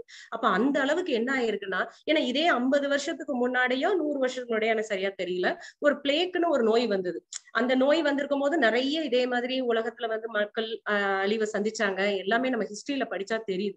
அப்பெல்லாம் வந்து அதுக்கப்புறமும் வந்து அவங்க வந்து ஒரு தைரியமா இருந்தாங்க. எனக்கு இப்போ என்ன பயமா இருக்குன்னா, இந்த குழந்தைங்க இவ்வளவு பயத்திலே இருக்காங்க, நாளைக்கு இது மனசுல வந்து என்ன மாதிரி ஒரு பாதிப்பை ஏற்படுத்தும் அப்படிங்கிறது வந்து கொஞ்சம் இதா இருக்கு. இதுக்கு காரணம் நீங்க பேரண்ட்ஸ் நான் சொல்ல வரல, இப்ப நம்மள சுத்தி இருக்க. முன்னாடி வந்து பாத்தீங்கன்னா ஒன்லி வானொலியிலையும் இல்லைன்னா பத்திரிகையில வரும், இத்தனை பேர் இறந்திருக்காங்க இந்த மாதிரி நோயில, கேர்ஃபுல்லா இருங்க அப்படின்னு ஏதோ ஒரு செய்தி வரும். இன்னைக்கு அப்படி இல்லை, நிமிஷத்துக்கு நிமிஷம் கொரோனா இத்தனை பேர் பலின்னு சொன்னா கூட பரவாயில்ல, அதுக்கு பின்னாடி ஒரு மியூசிக் போட்டு நம்மளை எப்போதுமே வந்து மீடியா வந்து பதட்ட நிலையிலேயே வச்சிருக்கு.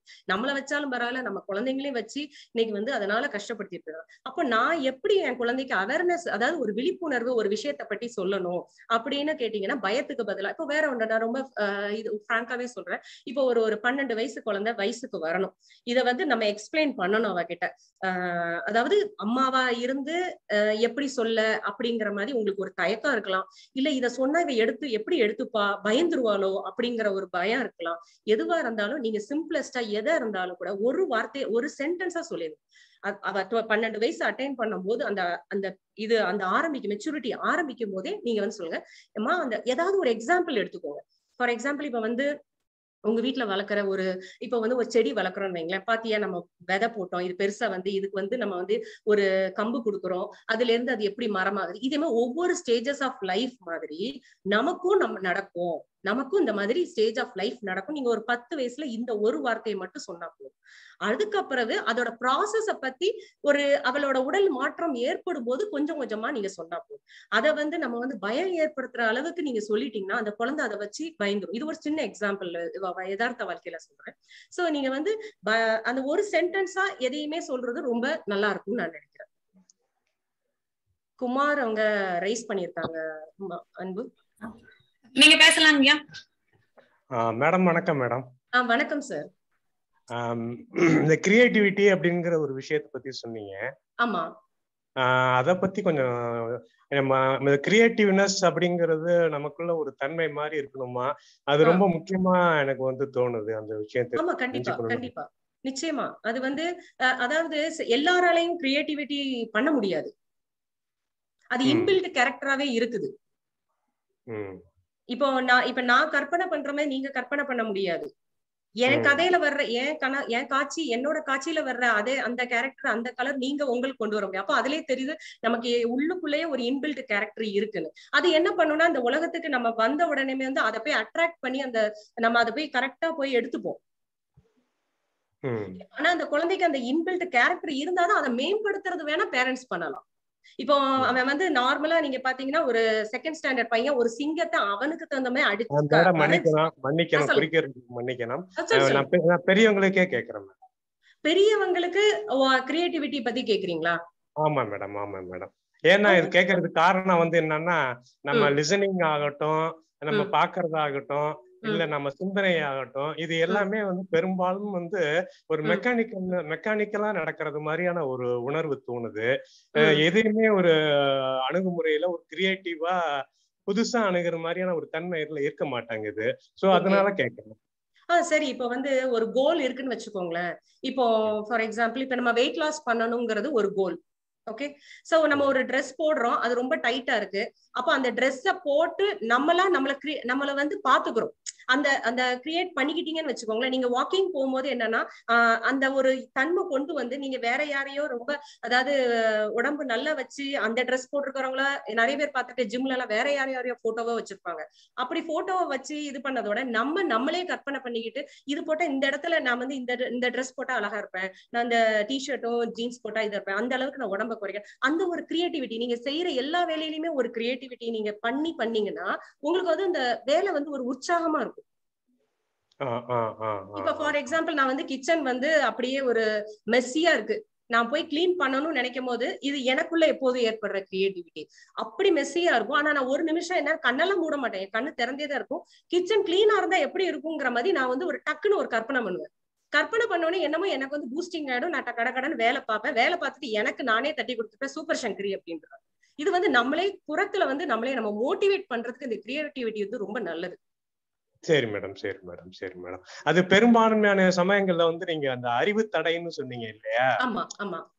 லிசனிங்ல அது வந்து இருக்குது, நம்ம புறத்துல நம்ம பாக்குறதுல இருக்குது. அப்படிங்கிறப்ப அது அந்த கிரியேட்டிவ்னஸ் அப்படிங்கிற ஒரு தன்மையோட அந்த லிசனிங்கை வந்து நம்ம வந்து லிங்க் பண்ண முடியுமா அப்படிங்கிறதுக்காக தான் நான் கேட்டேன். நீங்க பேசுறத கேட்கணும் அப்படிங்கிறப்பயே எனக்குள்ளேயே அந்த பிரிஜுடியூஸ் இருக்குது, விஷய ஞானம் ஏற்கனவே சேகரிச்சதெல்லாம் இருக்குது. அதோட இன்ட்ரப்ஷன் இல்லாம இருக்கிறப்ப இருக்கணும்னா உங்களை நீங்க சொல்றத நான் கவனிக்கிறத ஒரு புத்துணர்ச்சியோட கேட்கணும் அப்படிங்கிற மாதிரியான ஒரு உணர்வு இருந்தா நல்லா இருக்கும்னு எனக்கு தோணுது. சோ அதுல வந்து கிரியேட்டிவ்னஸ் அதோட பிளேஸ் எதுவும் இருக்குதா அப்படிங்கிறதுக்காக தான் நான் கேட்டேன். கண்டிப்பா சார். இந்த ஓப்பன் மைண்ட்னஸ் வரணும்னாலே அறிவு வந்து கொஞ்சம் தள்ளி வச்சுட்டு இவங்க என்ன சொல்றாங்கன்னு கேட்போம் அப்படின்னாலே நமக்கு ஓப்பன் மைண்ட்னஸ் வந்துடும். Okay okay okay. நன்றி மேடம். நன்றி நன்றி சார். நன்றி.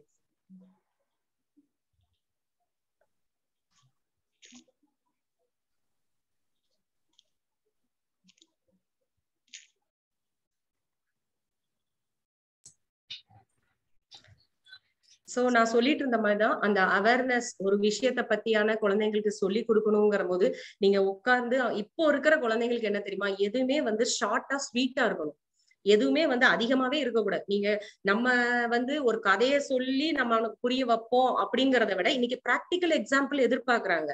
இன்னைக்கு வந்து ஒரு பிரச்சனை இப்ப யாரா இருந்தாலும் சரி, இந்த புரிதலுக்கு அப்புறம் நானுமே அப்படிதான், நான் வந்து மத்தவங்க கிட்ட ஏதாவது ஒரு பிரச்சனைன்னு என்கிட்ட சொன்னாங்கன்னு வைங்களேன், மத்தவங்க அணுகிறத விட நான் அவங்களுக்கு சொல்யூஷன் கொடுக்கறது வந்து எப்படி இருக்குன்னா, அந்த அவங்க மனசுல என்ன தோணுது, என்ன திங்கிங்ல இருக்காங்க, அவங்க என்ன ப்ராப்ளம்ல இருக்காங்க, அங்க மனசு சம்பந்தமா நான் என்கிட்ட சொல்ற ஆளதான் திங்க் பண்ணுவேனே தவிர அதை சுத்தி இருக்கிறதுனால. இப்ப ஃபார் எக்ஸாம்பிள் ஒருத்தவங்க சொல்றாங்க, சங்கரி என்னோட க்ளோஸ் ஃப்ரெண்டு தான், அவங்க சொல்றாங்க என் ஹஸ்பண்ட் வந்து காலையில 9 மணிக்கு இந்த பையனால எனக்கு ஒரு சண்டை, அவரு கத்திட்டு அவரும் கத்துனாரு, நானும் கத்திட்டு அவர் ஆபீஸ் போயிட்டாரு, எனக்கு பாத்தீங்கன்னா எனக்கு கஷ்டமா இருக்கு, நான் வேலையும் ஓட மாட்டேக்கு, ஒண்ணுமே ஓட மாட்டேக்கு, எனக்கு ரொம்ப இதா இருக்கு அப்படின்னு கேட்டாங்க. இப்போ வந்து அந்த சண்டை எதுக்கு நடந்தது, ஏது நடந்ததுங்கிறது நமக்கு பிரச்சனை இல்லை.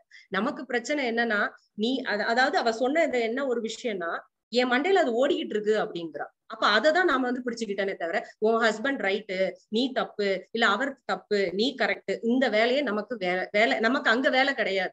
அப்ப நான் அவர்கிட்ட சொன்னேன், அவர் போய் ஆபீஸ்ல ஒர்க் பண்ணுவார்ல அப்படின்னு. ஆமா, அவர் ஆபீஸ்ல ஒர்க் பண்ணி தான் ஆகணும். ஆனா என்ன அவருக்குள்ள நீ போவியான்னு, ஆமா கண்டிப்பா நீ போட்ட சண்டையை கண்டிப்பா அவருக்கும் கொஞ்சம் கொஞ்சம் ஞாபகம் வரும் அப்படின்னு. அப்ப நம்ம டோட்டல் மைண்ட்ல இருக்கும் போது என்ன ஆகுதுன்னா, அதாவது நம்ம வேலை இதுன்னு இருந்ததுன்னா இந்த மாதிரி விஷயங்கள் வரல. அதே வீட்டுல இருக்கிற லேடிஸ் வந்து அதே திங்க் பண்ணிக்கிட்டே இருப்பாங்க. அவங்களுக்கு நான் என்ன சொல்ல வரேன்னா, பிரச்சனைங்கிறது ஐயா சொன்னதுதான், ஐயா வந்து ஃபார்முலா கொடுத்துட்டாங்க, அதை கொஞ்சம் எளிமையா நான் வந்து இது பண்றேன், அவ்வளவுதான். சோ ஐயா வந்து என்ன சொன்னாங்கன்னா, பிரச்சனைங்கிறது அது பிரச்சனை இல்ல, பிரச்சனையை பத்திய தாட்ஸ் தான் இங்க நமக்கு பிரச்சனையா இருக்கு. அப்ப நான் அவட்ட அதான் சொன்னேன். வேற ஒண்ணு அந்த டைம்ல அவ கேட்கும் போது அது வரைக்கும் ஐயாவோட புரிதல் கிடையாது. அப்ப நான் சொன்னேன், அது சண்டை நடந்தது, ஒரு விஷயத்துக்காக நடந்ததெல்லாம் விடு. இப்ப நீ ஏன் அந்த திங்கிங்க ஓட்டிக்கிட்டு இருக்க அப்படின்னு கேட்டேன். அதுக்கு என்ன செய்ய முடியாது, வந்துட்டுதான் இருக்கு அப்படின்னு. அப்ப அதை விட்டுரு, அது தானா தானே வருது, தானா விட்டுரு, அது போயிடும், நீ வேலையில போக்கஸ் பண்ணு அப்படின்னா என்ன ஆகும்னா, நீங்க ஒரு பாஸ் கொடுத்தீங்கன்னா, எந்த ஒரு பிரச்சனைக்கு ஒரு பாஸ் கொடுத்துட்டு அதே ஏதோ ஒரு கொஞ்ச நேரம் கழிச்சு அதை பண்ணும்போது நமக்கு சில நேரங்கள்லாம் நமக்கு இப்பெல்லாம் என்ன ஆயிடுதுன்னா, எதுக்காக காலையில சண்டை போட்டோங்கிற அளவுக்கு மறந்து போயிடும். சோ அந்த அளவுக்கு இந்த நம்ம இந்த விஷயங்களை நம்ம எடுத்துக்கிடணும். பிரச்சனையை பிரச்சனையாவே பார்க்காம அதோட தாட்ஸ் தான் இப்ப எனக்கு ஓடிட்டு இருக்கு, இத பத்தி தான் நான் திங்க் பண்ணிட்டு இருக்கேன்னா ஓகே, இருந்துட்டு போட்டோம், அது இருக்குதுன்னா இருந்துட்டு போட்டோம். ஆனா அதுக்காக நம்ம அதிகப்படியா சொல்லிட்டு அதை தீர்க்கணுங்கிறத முடிவுல அந்த ஹோல் டேய நீங்க உங்களே வேஸ்ட் பண்ணிக்கிறாதீங்கன்னு நான் நினைக்கிறேன்.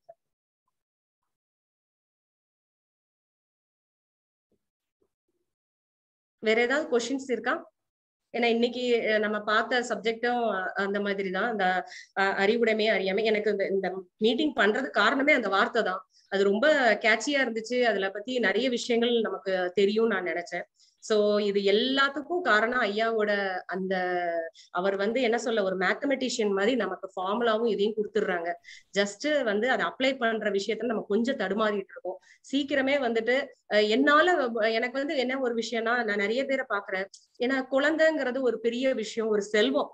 அது நமக்கு கிடைச்சிருக்குங்கிறதே பெரிய விஷயம். அந்த விஷயத்த அதால மக்கள் கஷ்டப்படும் போது, என் பையன் என் குழந்தை பயப்படுறான், இந்த மாதிரி இருக்கான் கேட்கும் போது ரொம்ப கஷ்டமா இருக்கு. சோ அதுல இருந்து நான் இனிமே பண்ற சில வீடியோக்கள் பாத்தீங்கன்னா குழந்தைங்க புரியுற அளவுக்கு நம்ம பண்ணலாம். ஆனா அதுவும் பாத்தீங்கன்னா அந்த குழந்தைங்க நான் இப்படி பேசுன மாதிரி 1/2 hour பேசினா நிச்சயம் மியூட் பண்ணிட்டு போயிருவாங்க.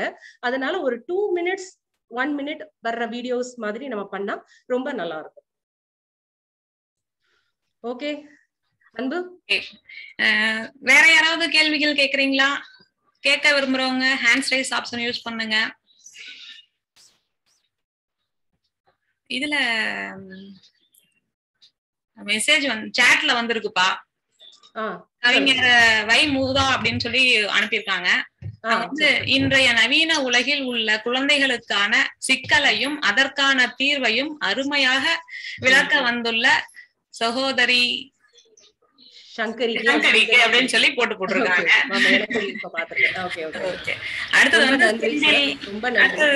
அடுத்தது செந்தில் அப்படின்றவங்க யதார்த்த நிலை உதாரணம் சூப்பர் நன்றி மேடம் அப்படின்னு போட்டிருக்காங்க. நிச்சயமா நிச்சயமா.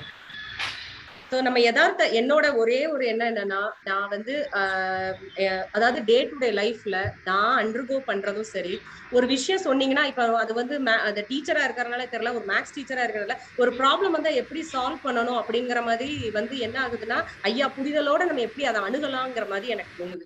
சோ அதான் நான் சொல்றேன், குழந்தைங்களுக்காக நம்ம நிறைய வீடியோஸ், சின்ன சின்ன வீடியோஸ் பண்ணலாம்னு நான் நினைக்கிறேன். லேட்டர் ஆன் ஷூரா பண்ணுவோம். கண்டிப்பா. வென்சி ராணின்னு யாரோ வந்திருக்காங்க. ஓகே,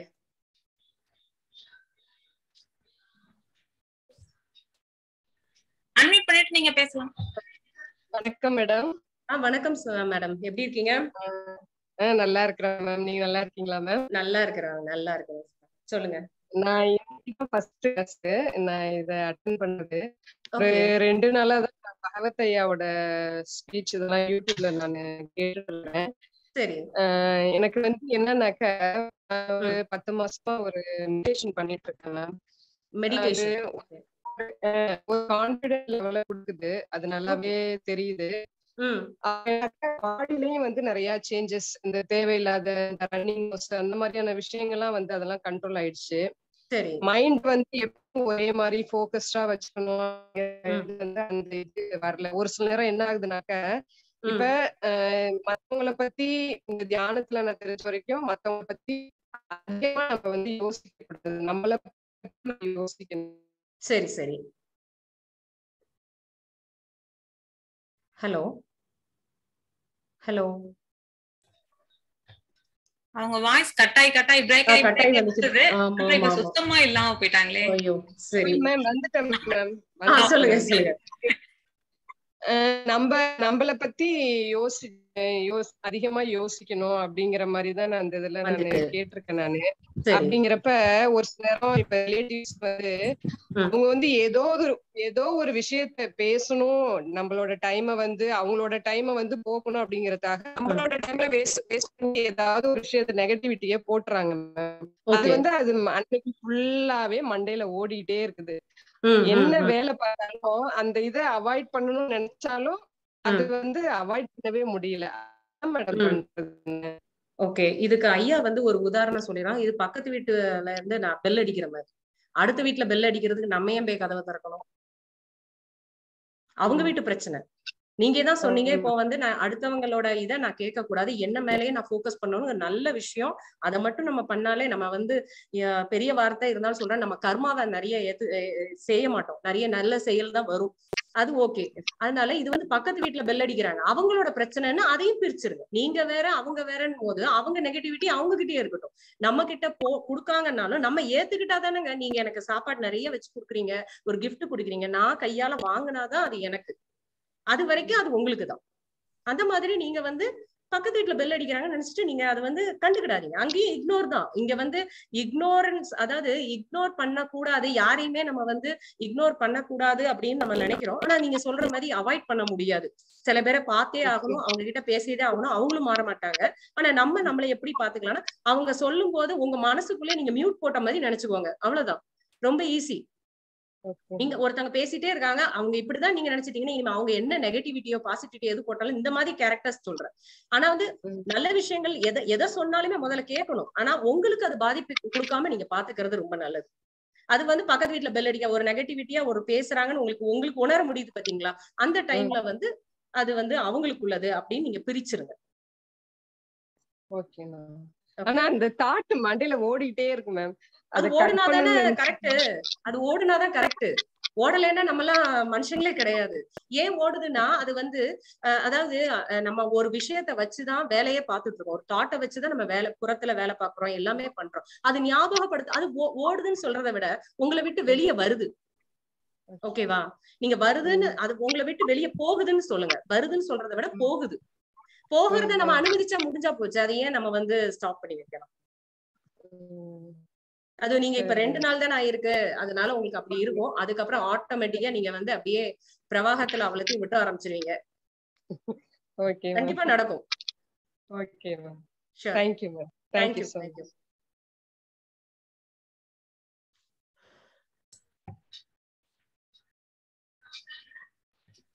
ரித்துல்னு யாரோ பண்ணிருக்காங்க, நீங்க பேசலாம் sir. ரித்துல் Kanagaraj. Ma'am I'm lady. சொல்லுங்க. Okay, good evening ma'am. Good evening. Good evening. எப்படி இருக்கீங்க? நல்லா இருக்கேன் மேம். நீங்க நல்லா இருக்கீங்களா? நல்லா இருக்கேன், நல்லா இருக்கேன். ஆக்சுவலி எனக்கான சொல்யூஷன் நீங்க கொடுத்துட்டீங்கன்னு நினைக்கிறேன் லாஸ்ட் வீடியோல. இப்ப இல்ல, எனக்கு பக்கத்து வீட்டுல இல்ல, எல்லாமே நானே தான் பெல் அடிச்சுக்கிறேன். ஓ, நீங்களே பெல் அடிச்சுக்கிறீங்களா? அப்போ மியூட் பண்றது ரொம்ப ஈஸிங்க.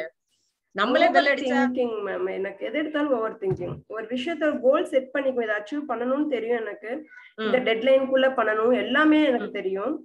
பட் அது நெகட்டிவ் ஆயிடுச்சுன்னா என்ன பண்றது, அது தப்பா போயிடுச்சுன்னா நம்ம இவ்வளவு நாள் பண்ண ஒர்க் வீணா போயிடுமே அப்படின்னு ஓடுது. அதாவது அது ஃபெயிலியர் ஆகிறதுக்கான ரீசன்ஸா நான் தேடணும் தவிர சக்சஸ் ஆகிற ரீசன்ஸ்க்கு தேடவே மாட்டேங்கிறேன் நானு. ஓகே, நீங்க சக்சஸ்க்காகவும் தேடாதீங்க, ஃபெயிலியருக்காகவும் தேடாதீங்க. உங்க கையில என்ன இருக்கு அந்த நேரத்துல. இப்ப நீங்க ஒரு விஷயத்துக்காக நீங்க ஏதாவது ஒரு எக்ஸாம்பிள் சொல்லுங்களேன். நீங்க எதுக்காக சக்சஸ்ன்னு எந்த விதத்துல நீங்க மெஷர் பண்றீங்கன்னு தெரியும். என்னோட கேரியருக்கு நான் எல்லாமே ஒர்க் பண்ணிருக்கேன் மேம். பட் கேரியர் கூட என்டர் ஆகவே இல்லை. என் பசங்களை பாத்துக்கணும், பசங்க ரெஸ்பான்சிபிலிட்டில வந்துருது. ஓகே, அதான் அந்த பயம். நான் சப்போஸ் வேலைக்கு போயிட்டா என் பசங்களுக்கு ஏதாச்சும் கெட்டது நடந்துருமோ அப்படிங்கிற பயம் எனக்கு. Okay okay. அதே பக்கத்து வீட்டு அம்மாவை கம்பேர் பண்ணி இதெல்லாம் நான் மிஸ் பண்ணிடுவானு கூட என் பசங்க என்கிட்ட இருந்து அப்படிங்கிற பயம். ஓகே, இத்தனைக்கும் தெரியும் எனக்கு வேலைக்கு போனா நல்ல அட்வான்டேஜஸ் நிறைய இருக்குது. எனக்கு ஹெல்ப் பண்றதுக்கும் இன்லாஸ் எல்லாம் இருக்கிறாங்க. எனக்கு பசங்க கூட அந்த டீப்னஸ் இல்லாம போயிடுமோ, எனக்கு பிரேக் வந்து சம்திங் அது மாதிரி. அதான் நெகட்டிவ் ஃபெயிலியர் ஆகிறதுக்கு என்னென்ன இருக்குமோ அதெல்லாம் யோசிச்சுட்டு இருக்கிறேன். Okay okay. இல்ல, நீங்க என்னைக்கு வந்து நான் சரியில்லை நீங்க சொல்லிட்டாலே, நம்ம சரியில்லைன்னு தெரிஞ்சுட்டாலும் நமக்கு பிரச்சனை ஸ்டார்ட். இப்ப நீங்களே வந்து உங்களை பத்தி சொல்லும் பாத்தீங்கன்னா ஓவர் திங்கிங் பண்றேன், எனக்கு பயப்படுறேன், நான் இப்படி பண்றேன், நீங்களே வந்து உங்களை வந்து நான் சரியில்லைன்னு சொல்லும் போதே அங்க பிரச்சனை வந்து ஸ்டார்ட் ஆயிடும். நீங்க உங்களுக்குள்ளே போராட ஆரம்பிச்சிட்டீங்க, உங்களுக்குள்ள இங்க எதிரி வேற யாருமே கிடையாது, உங்களுக்கு நீங்களே போராடிட்டு இருக்கீங்க. அப்ப வந்து என்ன, இப்ப பயம் சார்ந்த ஒரு எண்ணங்கள் வருதுன்னு வச்சுக்கோமே, சரி பசங்களை விட்டுட்டு போனா இப்படி ஆயிருமோ அப்படி ஆயிருமோ, உங்களுக்கு வர்ற அவ்வளவு எண்ணங்களும் உலகத்துல நமக்கு நடக்குங்கிறத நினைக்காதீங்க.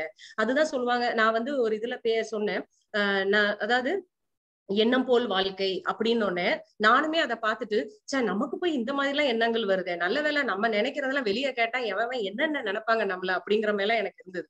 ஆனா எண்ணம் வர்ற எண்ணம் எல்லாம் நடக்கணுங்கிற சாத்தியமே கிடையாது. என்னமோ ஒண்ணு இப்ப நினைச்சிருப்போம், என் ஃப்ரெண்டு கால் பண்ணா நல்லா இருக்கும்னு அந்த நேரத்துல அவ கால் பண்ணிருப்பா, ஓகே நம்ம டாட்டை கனெக்ட் பண்ணிக்கிட்டோம், ஓகே அதுக்கு பேரு டெலிபதி எதனாலும் சொல்லிக்கலாம், இல்ல ஒருத்தரை பார்க்கணும்னு நினைச்சிருப்போம் அவங்க வந்துருவாங்க வீட்டுக்கு, அதெல்லாம் ஓகே. அதே மாதிரி நம்ம நினைக்கிறதெல்லாம் நடக்குங்கிறத அந்த மித்த மைண்ட்ல இருந்து எடுங்க. ஏன்னா அங்க வந்து ஒரு எனர்ஜி ஃப்ளோ ஆயிட்டு இருக்கு, இந்த எண்ண ஓட்டமே வந்து ஒரு எனர்ஜி ஃப்ளோ, அந்த எனர்ஜி ஃப்ளோல வந்து எல்லாமே வரும், பாசிட்டிவ்னே அங்க எதுவுமே பாசிட்டிவும் கிடையாது நெகட்டிவும் கிடையாது. இப்போ நீங்க பாத்தீங்கன்னா எல்லா விஷயத்திலயும் நன்மை இருக்கு. நீங்க வீட்டுல இருந்து அதுல கூட நீங்க வந்து உங்க குழந்தைங்க இப்ப நீங்க அந்த பயம் இருக்கிறது ஒரு பக்கம் இருக்கட்டும், ஆனா வந்து அந்த விஷயத்த நீங்க பரிபூரணமா பண்ணுங்க, அப்போ ஒரு கான்பிடென்ட் கிடைக்கும். நான் இவ்வளவு நாள் வீட்டுல இருக்கிறேன், என் பையன் நல்லா படிக்க ஆரம்பிச்சிட்டாங்க, நம்ம இது பண்ணலாம், இப்ப நான் வேலைக்கு போகலாம் அப்படிங்கறது வரும். நீங்க வந்து இப்ப வேலைக்கும் போக முடியாம இந்த ரோலையும் ஒழுங்கா பண்ண முடியாம கஷ்டப்படுறீங்க. கரெக்டா? சோ இப்ப நமக்கு கையில இருக்கிறது என்ன, இப்ப நான் உங்ககிட்டயே நீங்க கொஸ்டின் கேட்டுக்கிடுங்க, நான் போறேன்னா இருக்க போறேன், இங்க இருக்க போறேன் அப்படின்னு ஆயிடுச்சுன்னா அந்த ரோலை நம்ம ஒழுங்கா பண்ணுவோம் அப்படின்னு நீங்க இது பண்ணுங்க. அது ஒழுங்கா போகும்போது ஒரு டைம்ல உங்களுக்கு ஒரு கான்பிடென்ட் வரும், சரிப்பா நம்ம பண்ணலாம், வேலைக்கு போகலாம் அப்படிங்கிற ஒரு தாட் வரும், நீங்க அழகா போகும். சோ இந்த எண்ணம் வந்து வர்ற எண்ணெல்லாம் பழிக்க போகுது, வர்ற எண்ணெல்லாம் நம்ம தப்பா இருக்கும் அப்படிங்கறது உங்களுக்கு நீங்க போராடவே வேண்டாம், என்னன்னாலும் வந்துட்டு போகுதுன்னு தான் ஐயா சொல்லியிருக்காங்க. ஏன்னா நான் சரவணன் வந்து எனக்கு எப்பவுமே நான் அவங்க கிட்ட இந்த மாதிரி கேட்பேன், இந்த எண்ணம் வருது அப்படின்னா வந்ததுனாலே அதை என்ன அர்த்தம், நீ சரியில்லை நீ நினைச்சிட்டாலே அங்க போராட்டம் ஆரம்பிச்சுட்டுன்னு அர்த்தம் அப்படிம்பாங்க. சோ நீங்க சரியில்லை, ஓவர் திங்கிங் இதெல்லாம் வந்து அந்த வேர்ட்ஸ் இதெல்லாம் நீங்க ஒண்ணுமே, நீங்க நல்லா இருக்கீங்க, நான் உங்க பிரச்சனையை நீங்க சொல்ற அளவுக்கு இருக்கீங்கன்னா நீங்க எல்லாமே உங்களுக்கு புரிஞ்சிருக்கு, அதனால நீங்க வந்து இதை வந்து பெருசாவே எடுத்துக்க வேண்டாம், என்னன்னாலும் வரட்டும், அது பாசிட்டிவா. நீங்க உடனே நீங்க என்ன பண்றீங்கன்னா பாருங்களா, ஒரு வேலை முடிக்கணும், நான் பாசிட்டிவா அப்ரோச் பண்ணணும், நெகட்டிவா அப்ரோச் பண்ணிடுறீங்க, பண்ணுங்க, ஒன்னும் பிரச்சனை இல்லை, அது நடக்குதா நமக்கு தெரியாதே, நெகட்டிவா வந்தா வந்துட்டு போட்டுன்னு விடுங்க, அது கொஞ்ச நேரம் வரும், அதுக்கப்புறம் ஒரு பாசிட்டிவ் தாட் கண்டிப்பா வரும். ஆனா இன்னொன்னு புரிஞ்சுக்கணும், ஒரு நாளைக்கு நமக்கு 60,000 தாட் வருதும்பாங்க, நம்ம புடிச்சு நம்ம உணர்றதே வந்து என்ன தெரியுமா, அந்த 10 நெகட்டிவ் தாட்டை வச்சுதான் நம்ம வந்து நம்மள ஓவர் திங்கிங்னு சொல்லிப்போம். ஓகே, உங்களுக்குள்ளேயே நிறைய நல்ல தாட்ஸ் வரதான் செய்யும், யாருக்குமே வராது. ஆனா தாட்ஸை வந்து நல்லது கெட்டதுன்னே பிரிக்க வேண்டாம், எல்லாமே ஒரு உணர்வுன்னு சொல்லி விட்டுட்டாலே போதும், அது வந்து ஒரு எண்ணம்னு சொல்லி விட்டுட்டாலும் அதுக்கு அவ்வளவு மதிப்பு கொடுத்தா போதும், அதுக்கு ரொம்ப மதிப்பு கொடுத்து அதுக்கு வந்து இது பண்ணணும்னு தேவையில்லை. சோ என்ன நீங்க சொல்றதுல கன்க்ளூட் பண்றேன்னா, எந்த தாட்ஸ் வந்தாலும் விடணும், நம்ம எடுக்க வேண்டிய ஸ்டெப் எடுத்துக்கிட்டே இருக்கணும். ஆமா, புறத்துல ஒரு வேலை செய்யணும்னா அந்த தாட்டை யூஸ் பண்ணிக்கோங்க. இப்போ ஒரு வேலை ஒரு அப்ளிகேஷன் போடணும்னு உங்களுக்கு தோணுதுன்னா சரி நான் பண்றேன் அப்படிங்கிற ஒரு கான்பிடென்ட் வரும்போது நீங்க அதை யூஸ் பண்ணிக்கோங்க. ஆனா அது சம்பந்தமா ஒரு நெகட்டிவ் இப்படி வந்துருமோ அப்படி வந்தா இப்ப நீங்களே நினைங்க, ஓஹோ நடக்க போற விஷயத்த அதை பத்தி நினைக்கிறோம் அப்படின்னு தெரிஞ்ச நீங்க உங்களுக்கு எப்போ ஒரு உணர்வு வரும் தெரியுமா, நான் ஓவர் திங்க் பண்றேன்னு தெரிஞ்ச உடனே நீங்க ஸ்டாப் பண்ணிக்கலாம், ஓகே உணர்ந்தா போதும். அந்த நேரத்துல உங்களுக்கு ஏதாவது வேலை இருந்ததுன்னா பண்ணுங்க, அதற்காக அதை மாத்தணுங்கிறதுக்காண்டி நீங்க எந்த வேலையும் பார்க்காதீங்க, அவ்வளவு. ஆக்சுவலி மேம் இந்த மாதிரி ஓவர் திங்க் பண்ணும்போது வீட்டுல இருக்கிற வேலையும் அப்படியே போட்டுடுறேன், இதுக்குள்ளேயே உட்காந்து வீட்டுலனா சமைக்கிறதெல்லாம் கரெக்டா தான் இருக்கும், மத்த சுத்தமா வச்சுக்கிறது, வீட்டை டெக்கரேட் பண்றது, அதுலயும் ஒண்ணுமே ஜீரோல நிப்போம் அந்த இடத்துல. அப்ப எனக்கே கஷ்டமா இருக்கும், நம்ம அதுலயும் ஒண்ணு வர மாட்டேங்கிறோம், இதுலயும் வர மாட்டேங்கிறோம். இல்ல நீங்க பெர்ஃபெக்ட்டா இருக்கணும்னு நினைக்கிறேன். நான் அந்த மாதிரி பெர்ஃபெக்ஷன் எதிர்பார்க்கறவங்களுக்கு நான் என்ன சொல்லுவேன்னா, ஒரு நாள் இம்பெர்ஃபெக்ட்டா இருந்தாலும் தப்பு இல்ல. இப்ப இம்பெர்ஃபெக்ட்டா இருந்தா யார் வந்து உங்களை வந்து இது பண்ண போறாங்களா? சரி இன்னைக்கு மனநிலை இப்படிதான் இருக்கு, இன்னைக்கு மனநிலை எனக்கு இப்படிதான் இருக்கு, ஓகே பரவாயில்ல அப்படி நீங்க நினைச்சிட்டீங்கன்னா நாளைக்கு நல்லா செஞ்சுடுங்க. இப்ப நீங்க சரியில்லைன்னு நினைக்கும்போது கில்ட்டி வந்துருக்கு உங்களுக்குள்ள, ஐயோ நான் இதையும் சரியா பார்க்க முடியல அதையும் சரியா பார்க்க முடியல, மேலும் மேலும் கீழே இறங்கிட்டே தான் போறோம். அதை ஏத்துக்கிட்டோம்னா ஓகே இன்னைக்கு நான் சரியில்லைன்னு அப்படின்னு நினைச்சிட்டீங்கன்னா நாளைக்கு கொஞ்சம் ஒர்க் பண்ண ஆரம்பிச்சிருங்க. ஓகே நீங்க கில்ட்டி ஆறீங்க, அதான் நான் இப்படி நீங்க சரியில்லைன்னு சொல்லி உங்களுக்கே ஒரு கில்ட் வருது. அதுக்கு நான் சரியா இருக்கேன்னு சொல்லி நமக்கே நம்ம சொல்லி கொடுக்கணும்னு தேவையில்லை. நம்ம வர்றதை அப்படியே எந்த தாட்டா இருந்தாலும் விட்டுட்டு இப்ப எனக்கு என்ன வேலை இருக்கு அப்படிங்கறத நீங்க பார்த்தப்படும். இப்போ ஐயா உணர் மனம் டோட்டல் மைண்ட், ஆமா, அந்த வீடியோவை நான் பார்த்தேன். அது எல்லா பிரச்சனைக்குமே தீர்வுன்னு சொல்லியிருக்காங்க. அதான் நீங்க ஒரு திருப்பு பாருங்க. அப்ப டோட்டல் மைண்ட்னா என்ன அப்ப நம்ம எப்படி வேலை பார்க்கணும் அப்படிங்கறது தோணும்.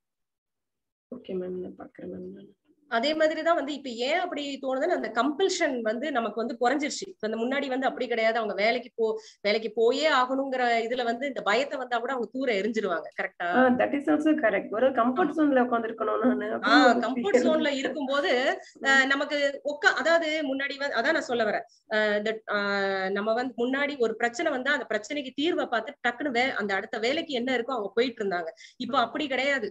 அந்த கம்பல்ஷன் இல்லாமே நம்ம என்ன செய்யறோம்னா அதை பத்தியான திங்கிங் வருது. அப்ப நான் சரியா இருக்கேன்னா நம்மளே கில்ட் ஆகி நிறைய பிரச்சனையை கொண்டு வந்து. Okay, thank you ma'am. தேங்க்யூ.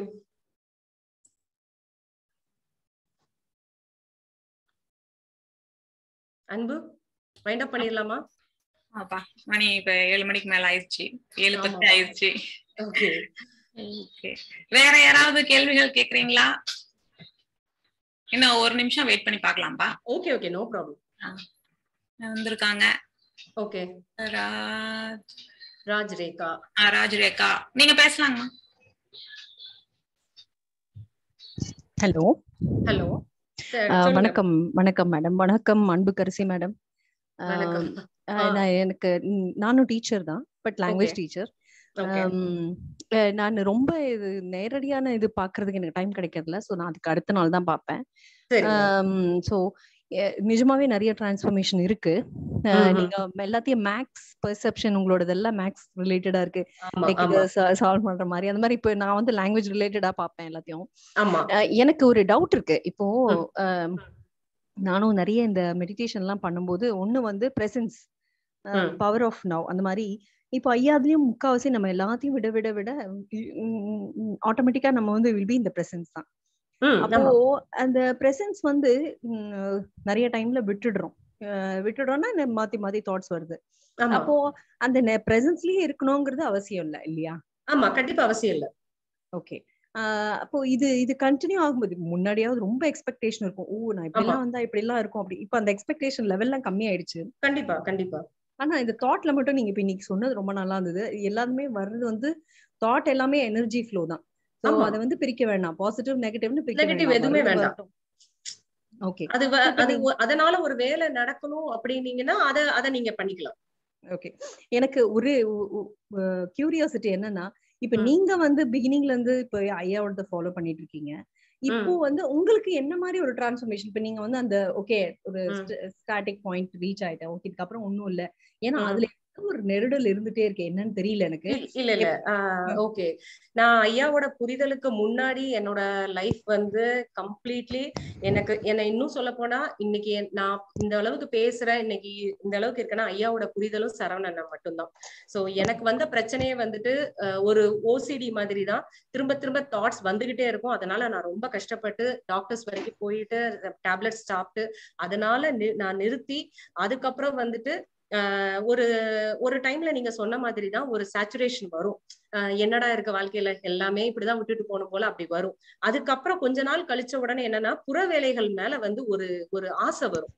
அதை நேர்த்தியா பண்ணணும், இன்னும் கொஞ்சம் நல்லா பண்ணணும் அப்படிங்கிற எண்ணங்கள்லாம் வரும். அப்புறம் என்ன ஒரு எண்ணம் தோணுச்சுன்னா, முன்னாடி யாரும் ஒரு பிரச்சனைன்னு சொன்னாங்கன்னா அதை நான் தீர்க்கிற முறையும் நான் சொல்ற சொல்யூஷனும், இத சொல்யூஷன் சொல்ல முடியாது, அவங்க அப்படி பண்ணிட்டாங்களா, அச்சாச்சா இப்படி பண்ணிருக்கவே கூடாது அப்படின்னு சொன்னது மாறி இருக்கு. என்னோட கண்ணோட்டம் மாற மாற வாழ்க்கை என்ன சொல்லனா ரொம்ப அழகா தெரியுது.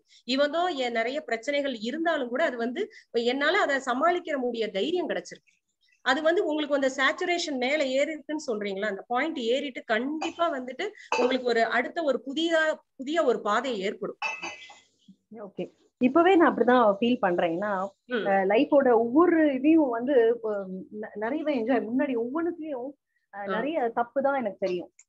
இது இப்படி அது அப்படி நீங்க சொன்ன மாதிரி ஒவ்வொன்றுத்தையும் அட்லீஸ்ட் இப்போ அப்சர்வ் பண்றேன். நிறைய ஓகே வேற மாதிரி யோசிக்கிறேன். ரொம்ப நல்லா இருந்தது உங்களோடது. இதுக்கு முன்னாடியும் ஒரு அந்த 5 ஃபிங்கர்ஸ் வச்சு ஏதோ ஒண்ணு சொன்னீங்க. அது நான் ஒரு முறை கேட்டிருக்கேன். ரொம்ப ரொம்ப நல்லா இருந்தது. Thank you so much. தேங்க்யூப்பா. அன்னைக்கு அதை பண்றதுக்கு இன்னைக்குமே நான் சொல்றேன், உண்மையில அது நான் பண்ணவே இல்லை. அது வந்து நான் உட்காரும் போது மீட்டிங்ல உட்காரும் போது அதை ப்ரிப்பேர் பண்ணேன். 5 விரலை பத்தி பேசணுங்கிறத ப்ரிப்பேர் பண்ணேன்.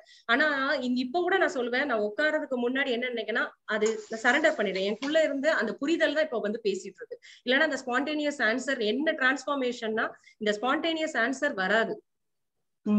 ஓகே, இப்போ நீங்க சொன்னீங்க இல்லையா, இந்த இப்போ வந்து நான் பண்ணல அப்படிங்கிறது, இப்போ இது கொஞ்சம் முன்னாடி வந்து ஒரு ஸ்டேஜ்ல வரைக்கும் என்ன இருந்ததுன்னா, இப்போ எல்லாத்துக்கும் பின்னாடி இருக்கிற அந்த அப்சர்வர், அந்த கர்த்தாவை பார்த்துட்டே இருந்தேன். ஓகே, கர்த்தா இன்னைக்கு காலையில தான் நினைக்கிறேன் ஒருத்தர் போட்டிருந்தாரு இந்த மாதிரி ஐயாவோட புரிதல்னால நான் ஒரு தப்பு பண்ணிட்டேன், அந்த செய்யறவன் பின்னாடியே நின்னுட்டு இருந்தேன்.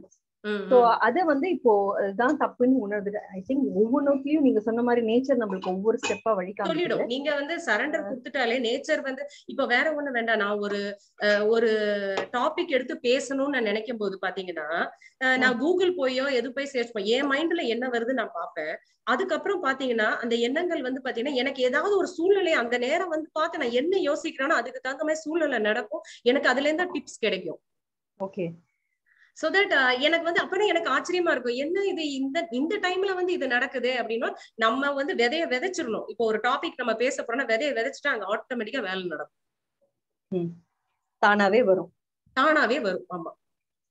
இப்போ நான் இவங்க சொன்ன மாதிரி அந்த பிரிச்சு பார்த்து, அதாவது பாக்குறவன் பாக்குற பொருள் பார்த்தல் அந்த மாதிரி அந்த இதுல பாத்துட்டு இருந்தேன். அப்புறம் அது கொஞ்சம் கொஞ்சமா குறைஞ்சிருச்சு. அப்புறம் அந்த பாக்குறவனை மட்டும் ஒரு அப்சர்வ் பண்ணிட்டு இருந்தேன். இப்போ இன்னைக்கு காலையில அவர் சொல்லும் போதுதான் எனக்கு புரிஞ்சுது அதுவும் தப்பு. அதுவும் வந்து இட்ஸ் இன்ஃபேக்ட் அதையும் பிரவாகத்துல அது தப்புன்னு கிடையாது. ஒரு பெர்செப்ஷன் வச்சிருந்தோம், அந்த பெர்செப்ஷனை மாத்திக்கிறோம் அவ்வளவு. அடுத்த லெவல் எப்படி எல்கேஜி யூகேஜி லெவல் வச்சுக்கிறாங்க. லெவல்னு சொல்லும் போது நம்மளே எங்கேயோ கீழே இருந்து உயர்த்துற மாதிரி தோணும். அந்த நிலைகளும் கிடையாது, லெவலும் கிடையாது. அங்க இங்க வந்து என்னன்னா ஒரு கண்ணோட்டம், அதாவது ஒரு பிரச்சனையை வந்து நம்ம ஒரே விதமா ஒரு விஷயத்த ஒரு விதமா பார்த்திருப்போம், அதுக்கு இன்னொரு கோணம் பார்ப்போம்ல. அது 3 அசோக சக்கரத்துல 3 சிங்கம் தெரியும், பின்னாடியும் ஒரு சிங்கம் இருக்கு, நீங்க பாத்துட்டீங்க அவ்வளவுதான். ஆமா, கரெக்ட். ஓகே. சோ லெவல் ரொம்ப தேங்க்ஸ் மேம். Thank you. ரொம்ப நல்லா இருக்கு நீங்க சொன்னது. இப்ப நீங்க லெவல் ஒவ்வொரு சின்ன விஷயமும் ரொம்ப இம்பார்ட்டன்ட்ங்கிறது எனக்கு கரெக்ட். அதுல வந்து எனக்கு வந்து நான் என்ன புரிதல்ல ரொம்ப முக்கியமான விஷயம்னா அந்த ஒரு சின்ன வார்த்தை, அவங்க சொல்ற ஒரு சென்டென்ஸ். ஒரு தடவை நான் வந்து இதே மாதிரிதான் சரவணனுக்கு கேட்டேன், அண்ணா எனக்கு மறுபடியும் ஏதோ லாக் ஆன மாதிரி இருக்கு, ஒரு ஃபீல் வருதுண்ணா அப்படின்னு கேட்கும் போது அவங்க சொன்னாங்க, தேன் கூட்டுல கைய வச்சா தேனி கொட்ட தானே செய்யும் அப்படின்னாங்க. அது வந்து ரொம்ப சிம்பிள் எக்ஸாம்பிள், அது நமக்கும் தெரியும். பட் அந்த ஒரு வார்த்தை வந்து எனக்கு டக்குன்னு உடனே ஒரு ரெஃப்ரெஷ் கொடுத்துருச்சு. இதை நான் உணர்ந்து நான் சொல்றேன். அதே மாதிரிதான் இந்த வார்த்தைகளை நீங்க படிக்கிற போஸ்ட் இல்ல இது வந்து கண்டிப்பா ஹெல்ப் பண்ணும். கவனிக்க முடியுது. இந்த வார்த்தை எனக்கு நீங்க சொன்ன அந்த நிதானம் இப்பதானே வந்திருக்கு, அந்த நிதானமே இப்பதான் நமக்கு வந்திருக்கு. ரொம்ப ரொம்ப தேங்க்ஸ்ங்க. ரொம்ப உதவியா இருந்தது. அங்க இங்க இருக்கிற எல்லாருக்குமே ரொம்ப கடமைப்பட்டிருக்கேன். பட் இவங்க எல்லாம் என்னென்னமோ பண்றாங்க, என்ன பண்ண முடியும்னு தெரியல. ஆனா நீங்க டீச்சர் தானே, உங்களோட புரிதல நீங்க ஒரு நாள் பேசுங்க, அவ்வளவுதானே. பேசுற அளவுக்கு எனக்கு தகுதி இருக்கான்னு தெரியல. ஐயோ, தயவு செய்து தகுதி எல்லாம் சொல்லாதீங்க. எல்லாருமே இங்க வந்து ஐயா சொல்ற மாதிரி இங்க வந்து யாருமே மனசுல எப்படி லெவல் கிடையாது. இங்க ஒருத்தர் பெருசாங்க ஒருத்தங்க சின்னவங்கன்னு லெவல் கிடையாது. யார் புரிதல்ல உங்களுக்கு வித்தியாசமான ஒரு பெர்செப்ஷன் கிடைச்சதுன்னா நீங்க கண்டிப்பா வந்து பேசுங்க. நீங்க லாங்குவேஜ் டீச்சரா இருக்கீங்க. சோ இன்னும் கொஞ்சம் அந்த கிரியேட்டிவிட்டியை பத்தி அழகா பேசலாம். படிக்கும் போது இந்த நீங்க சொன்னீங்க மேக்ஸ் ப்ராப்ளம்னு, லாங்குவேஜ் படிச்சதோட பர்பஸே இப்பதான் புரிஞ்சுக்கிறேன். ஏன்னா அந்த பீங்கிற ஒரு வார்த்தை இருக்கு, ஹேவிங்கிற ஒரு வார்த்தை இருக்கு, டு ஹேவ் சம்திங். அந்த பொசஷன், நீங்க வந்து எதையோ ஒன்னத்த நீங்க பொசஸ் பண்றீங்க அப்படிங்கறதும், நீங்க பீயிங் அப்படின்னா இருக்கிறதும், அது ரெண்டுத்துக்கான வார்த்தை அர்த்தம் புரியறதுக்காகவே கடவுள் லாங்குவேஜ் படிக்க வச்சாரு, கொடுத்திருக்காரு.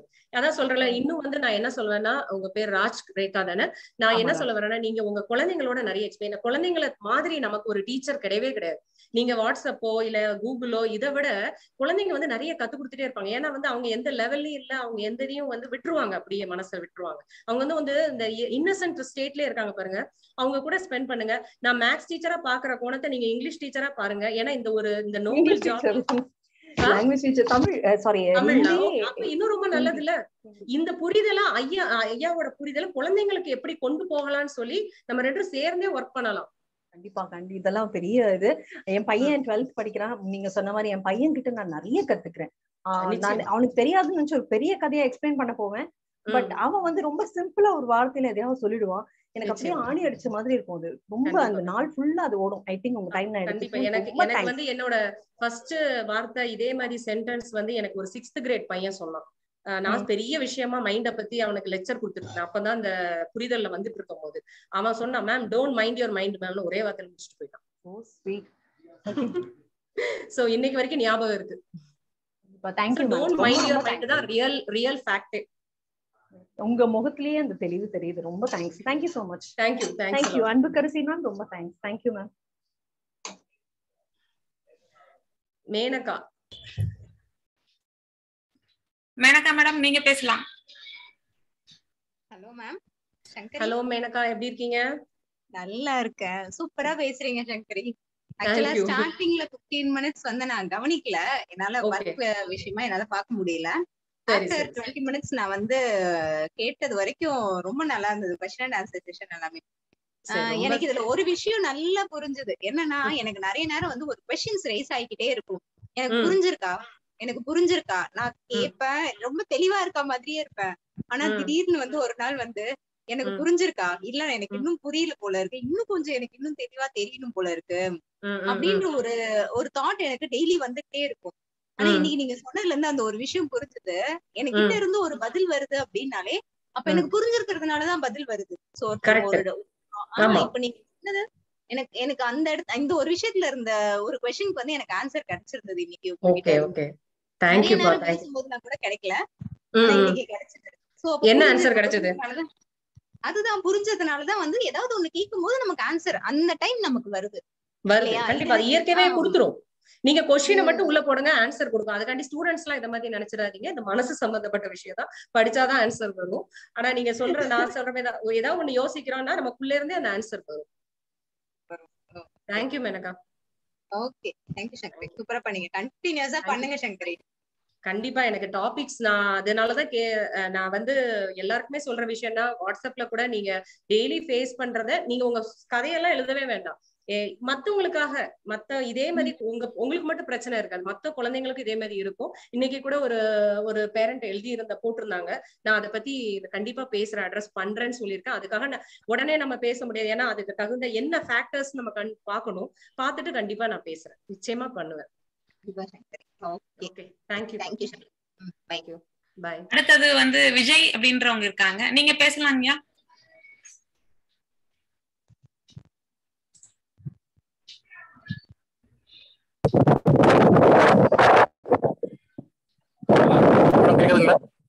கேக்குதுங்க, சொல்லுங்க.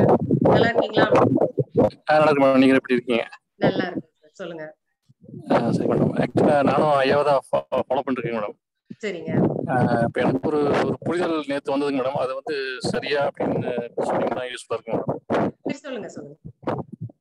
அதாவது பாத்தீங்கன்னா, இப்போ நம்ம ஒரு மனிதர் வந்து ஞானம் அடைகிறாரு இல்லைன்னா முக்தி அடைகிறாரு அப்படின்னா அவருக்கு வந்து இறுதியா கிடைப்பது அப்படின்னு எனக்கு என்ன தோணுன்னு கேட்டீங்கன்னா, ஒரு மனதில் இருந்து ஒரு முழுமையான விடுதலை. இப்போ ஆங்கிலத்தில் சொல்றதுன்னா ஒரு டோட்டல் ரிலாக்ஸேஷன் அப்படின்னு எனக்கு தோணுச்சு.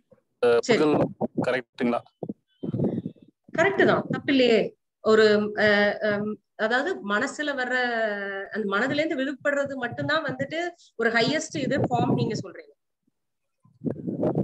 ஆமா அப்படின்னு எனக்கு தோணும். இல்லைன்னா ஒரு எப்பவுமே ஒரு ரிலாக்ஸா இருக்கிற மாதிரி ஒரு ஃபீலிங் வரும், ஒரு டோட்டல் ரிலாக்ஸ் அந்த மாதிரி ஒரு ஃபீலிங் வரும். கிடைக்குது, அந்த மாதிரி ஒரு ஃபீல் நீங்க பண்றீங்க. ஆமா ஆமா மேடம். கண்டிப்பா மனசு நமக்கு ஐயா கூட சொன்னாரு மேடம். இப்போ ஐயா கூட சொல்றாங்க மேடம், இப்போ வந்து ஒரு ஆத்துல வந்து தண்ணி வந்து குறைவா போகும்போது அதுல நம்ம போய் உட்கார்ந்தோம்னா அந்த ஆத்தோட அந்த இயக்கத்தை வந்து நம்ம அப்படியே நம்ம உணர முடியும். அப்ப நம்ம அப்படி உட்கார்ந்தாவே நம்ம சுத்தி என்ன நடக்குது அப்படிங்கிறது. ஆனா அந்த காற்றற்ற வெள்ளம் வரும்போது அதை நம்ம கவனிக்க முடியாது. இப்போ வந்து சுற்றி நடப்பதை வந்து அப்படியே நம்ம கவனிச்சுட்டே இருந்தாவே அதாவது சும்மா இருப்பதே சுகம் அப்படின்னு சொல்றாங்க மேடம். அந்த மாதிரி அதாவது நீங்க உங்களுக்கு வந்த தாட் நல்ல, அது கரெக்டான தாட். அதாவது மனசு சந்தோஷமா, மனசு வந்து இது அமைதியா இருந்தாலே எனக்கு வந்து அது ஒரு ஹையஸ்ட் ஃபார்மா தோணுதுங்கிறீங்க. அது வந்து என்னன்னா, இப்ப நீங்க உடல் சரியில்லைன்னு வைங்களேன், மனசு வந்து கொஞ்சம் டல்லா இருந்தாலும் அந்த தன்னம்பிக்கை இருக்கு பாத்தீங்களா, அது வந்து என்ன பண்ணும், நல்லாதான் இருக்கேன், பரவாயில்ல சரியாயிடும் அப்படிங்கிறது இருக்கும். ஆனா உடம்பு நல்லா இருந்து மனசு சரியில்லைன்னு வைங்களேன், நமக்கு இந்த உலகமே இருண்ட மாதிரி ஆயிடும். அப்போ மனசு நல்லா இருந்தா தான் நம்ம நல்லா இருக்கிற மாதிரி இருக்கு. அதாவது நல்லா இருக்கணும்னு சொல்லி நம்ம முயற்சி எடுக்க வேண்டாம். அது நல்லா இருந்தா ஓகே தான், நல்லா இல்லனாலும் ஓகேன்னு நினைச்சிருங்க, அவ்வளவுதான். Okay okay okay. நன்றி நன்றி மேடம். நன்றி மேடம். நன்றி.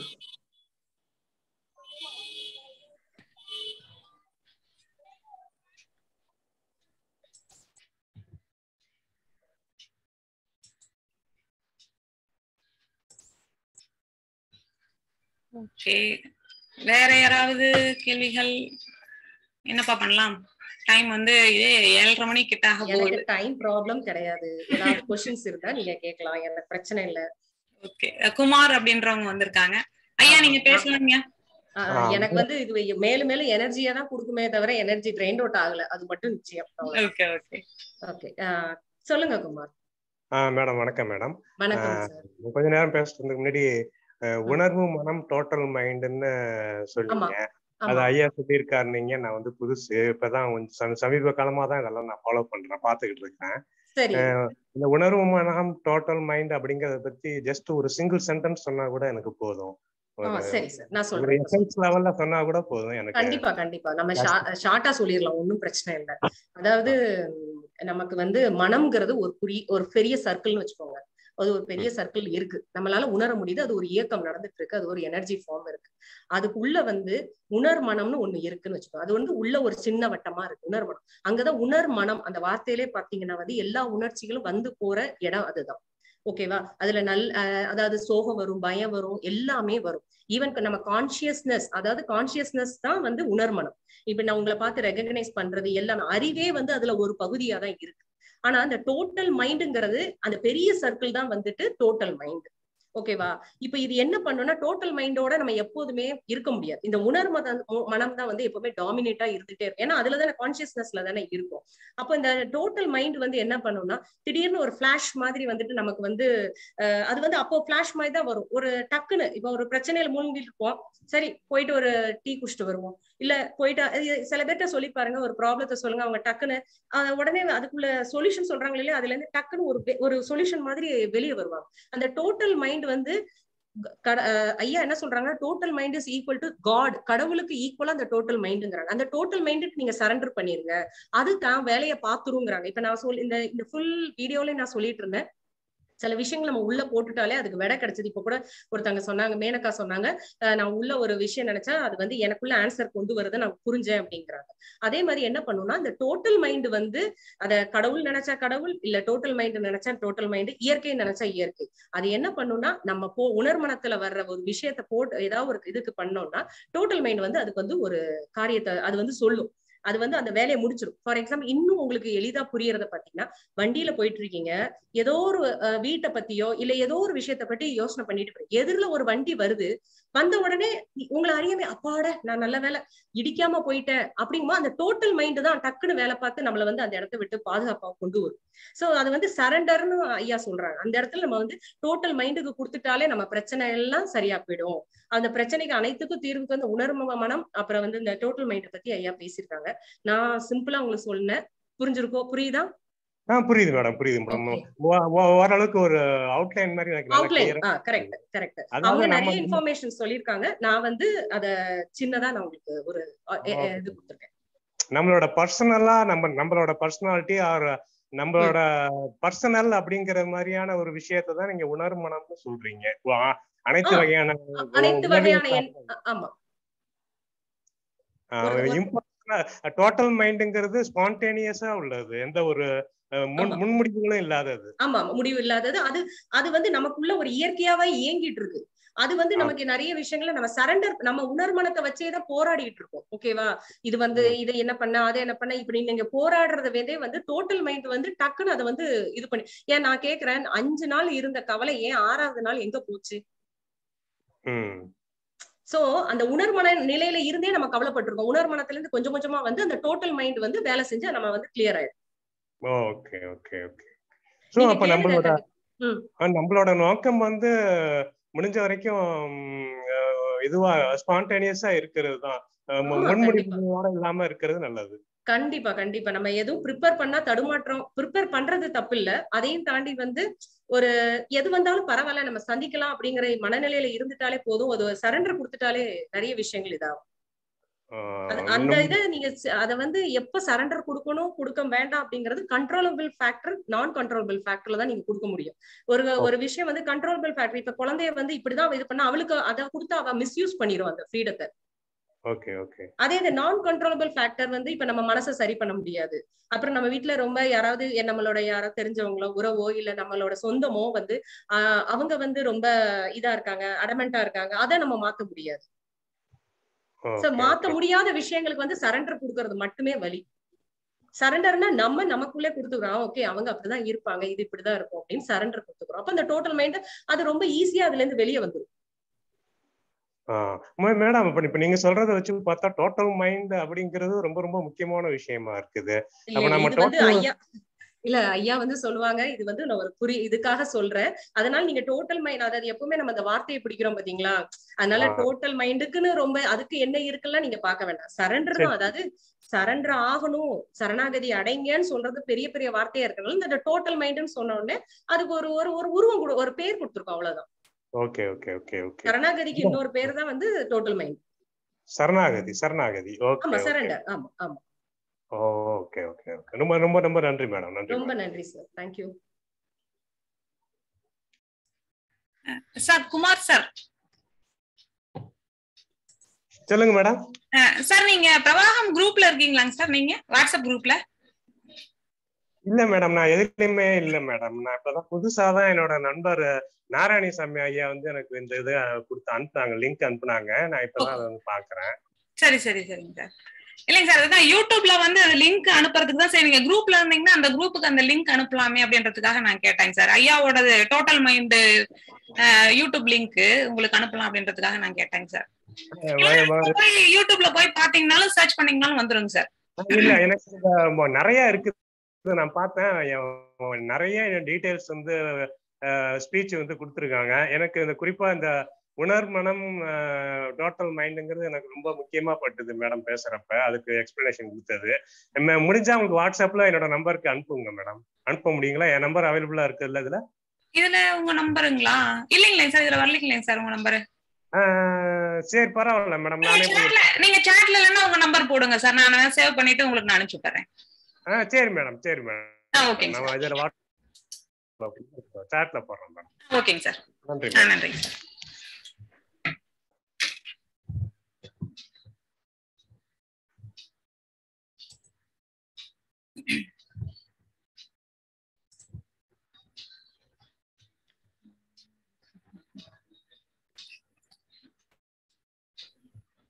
அன்பு வைண்ட் அப் பண்ணிரலாமா?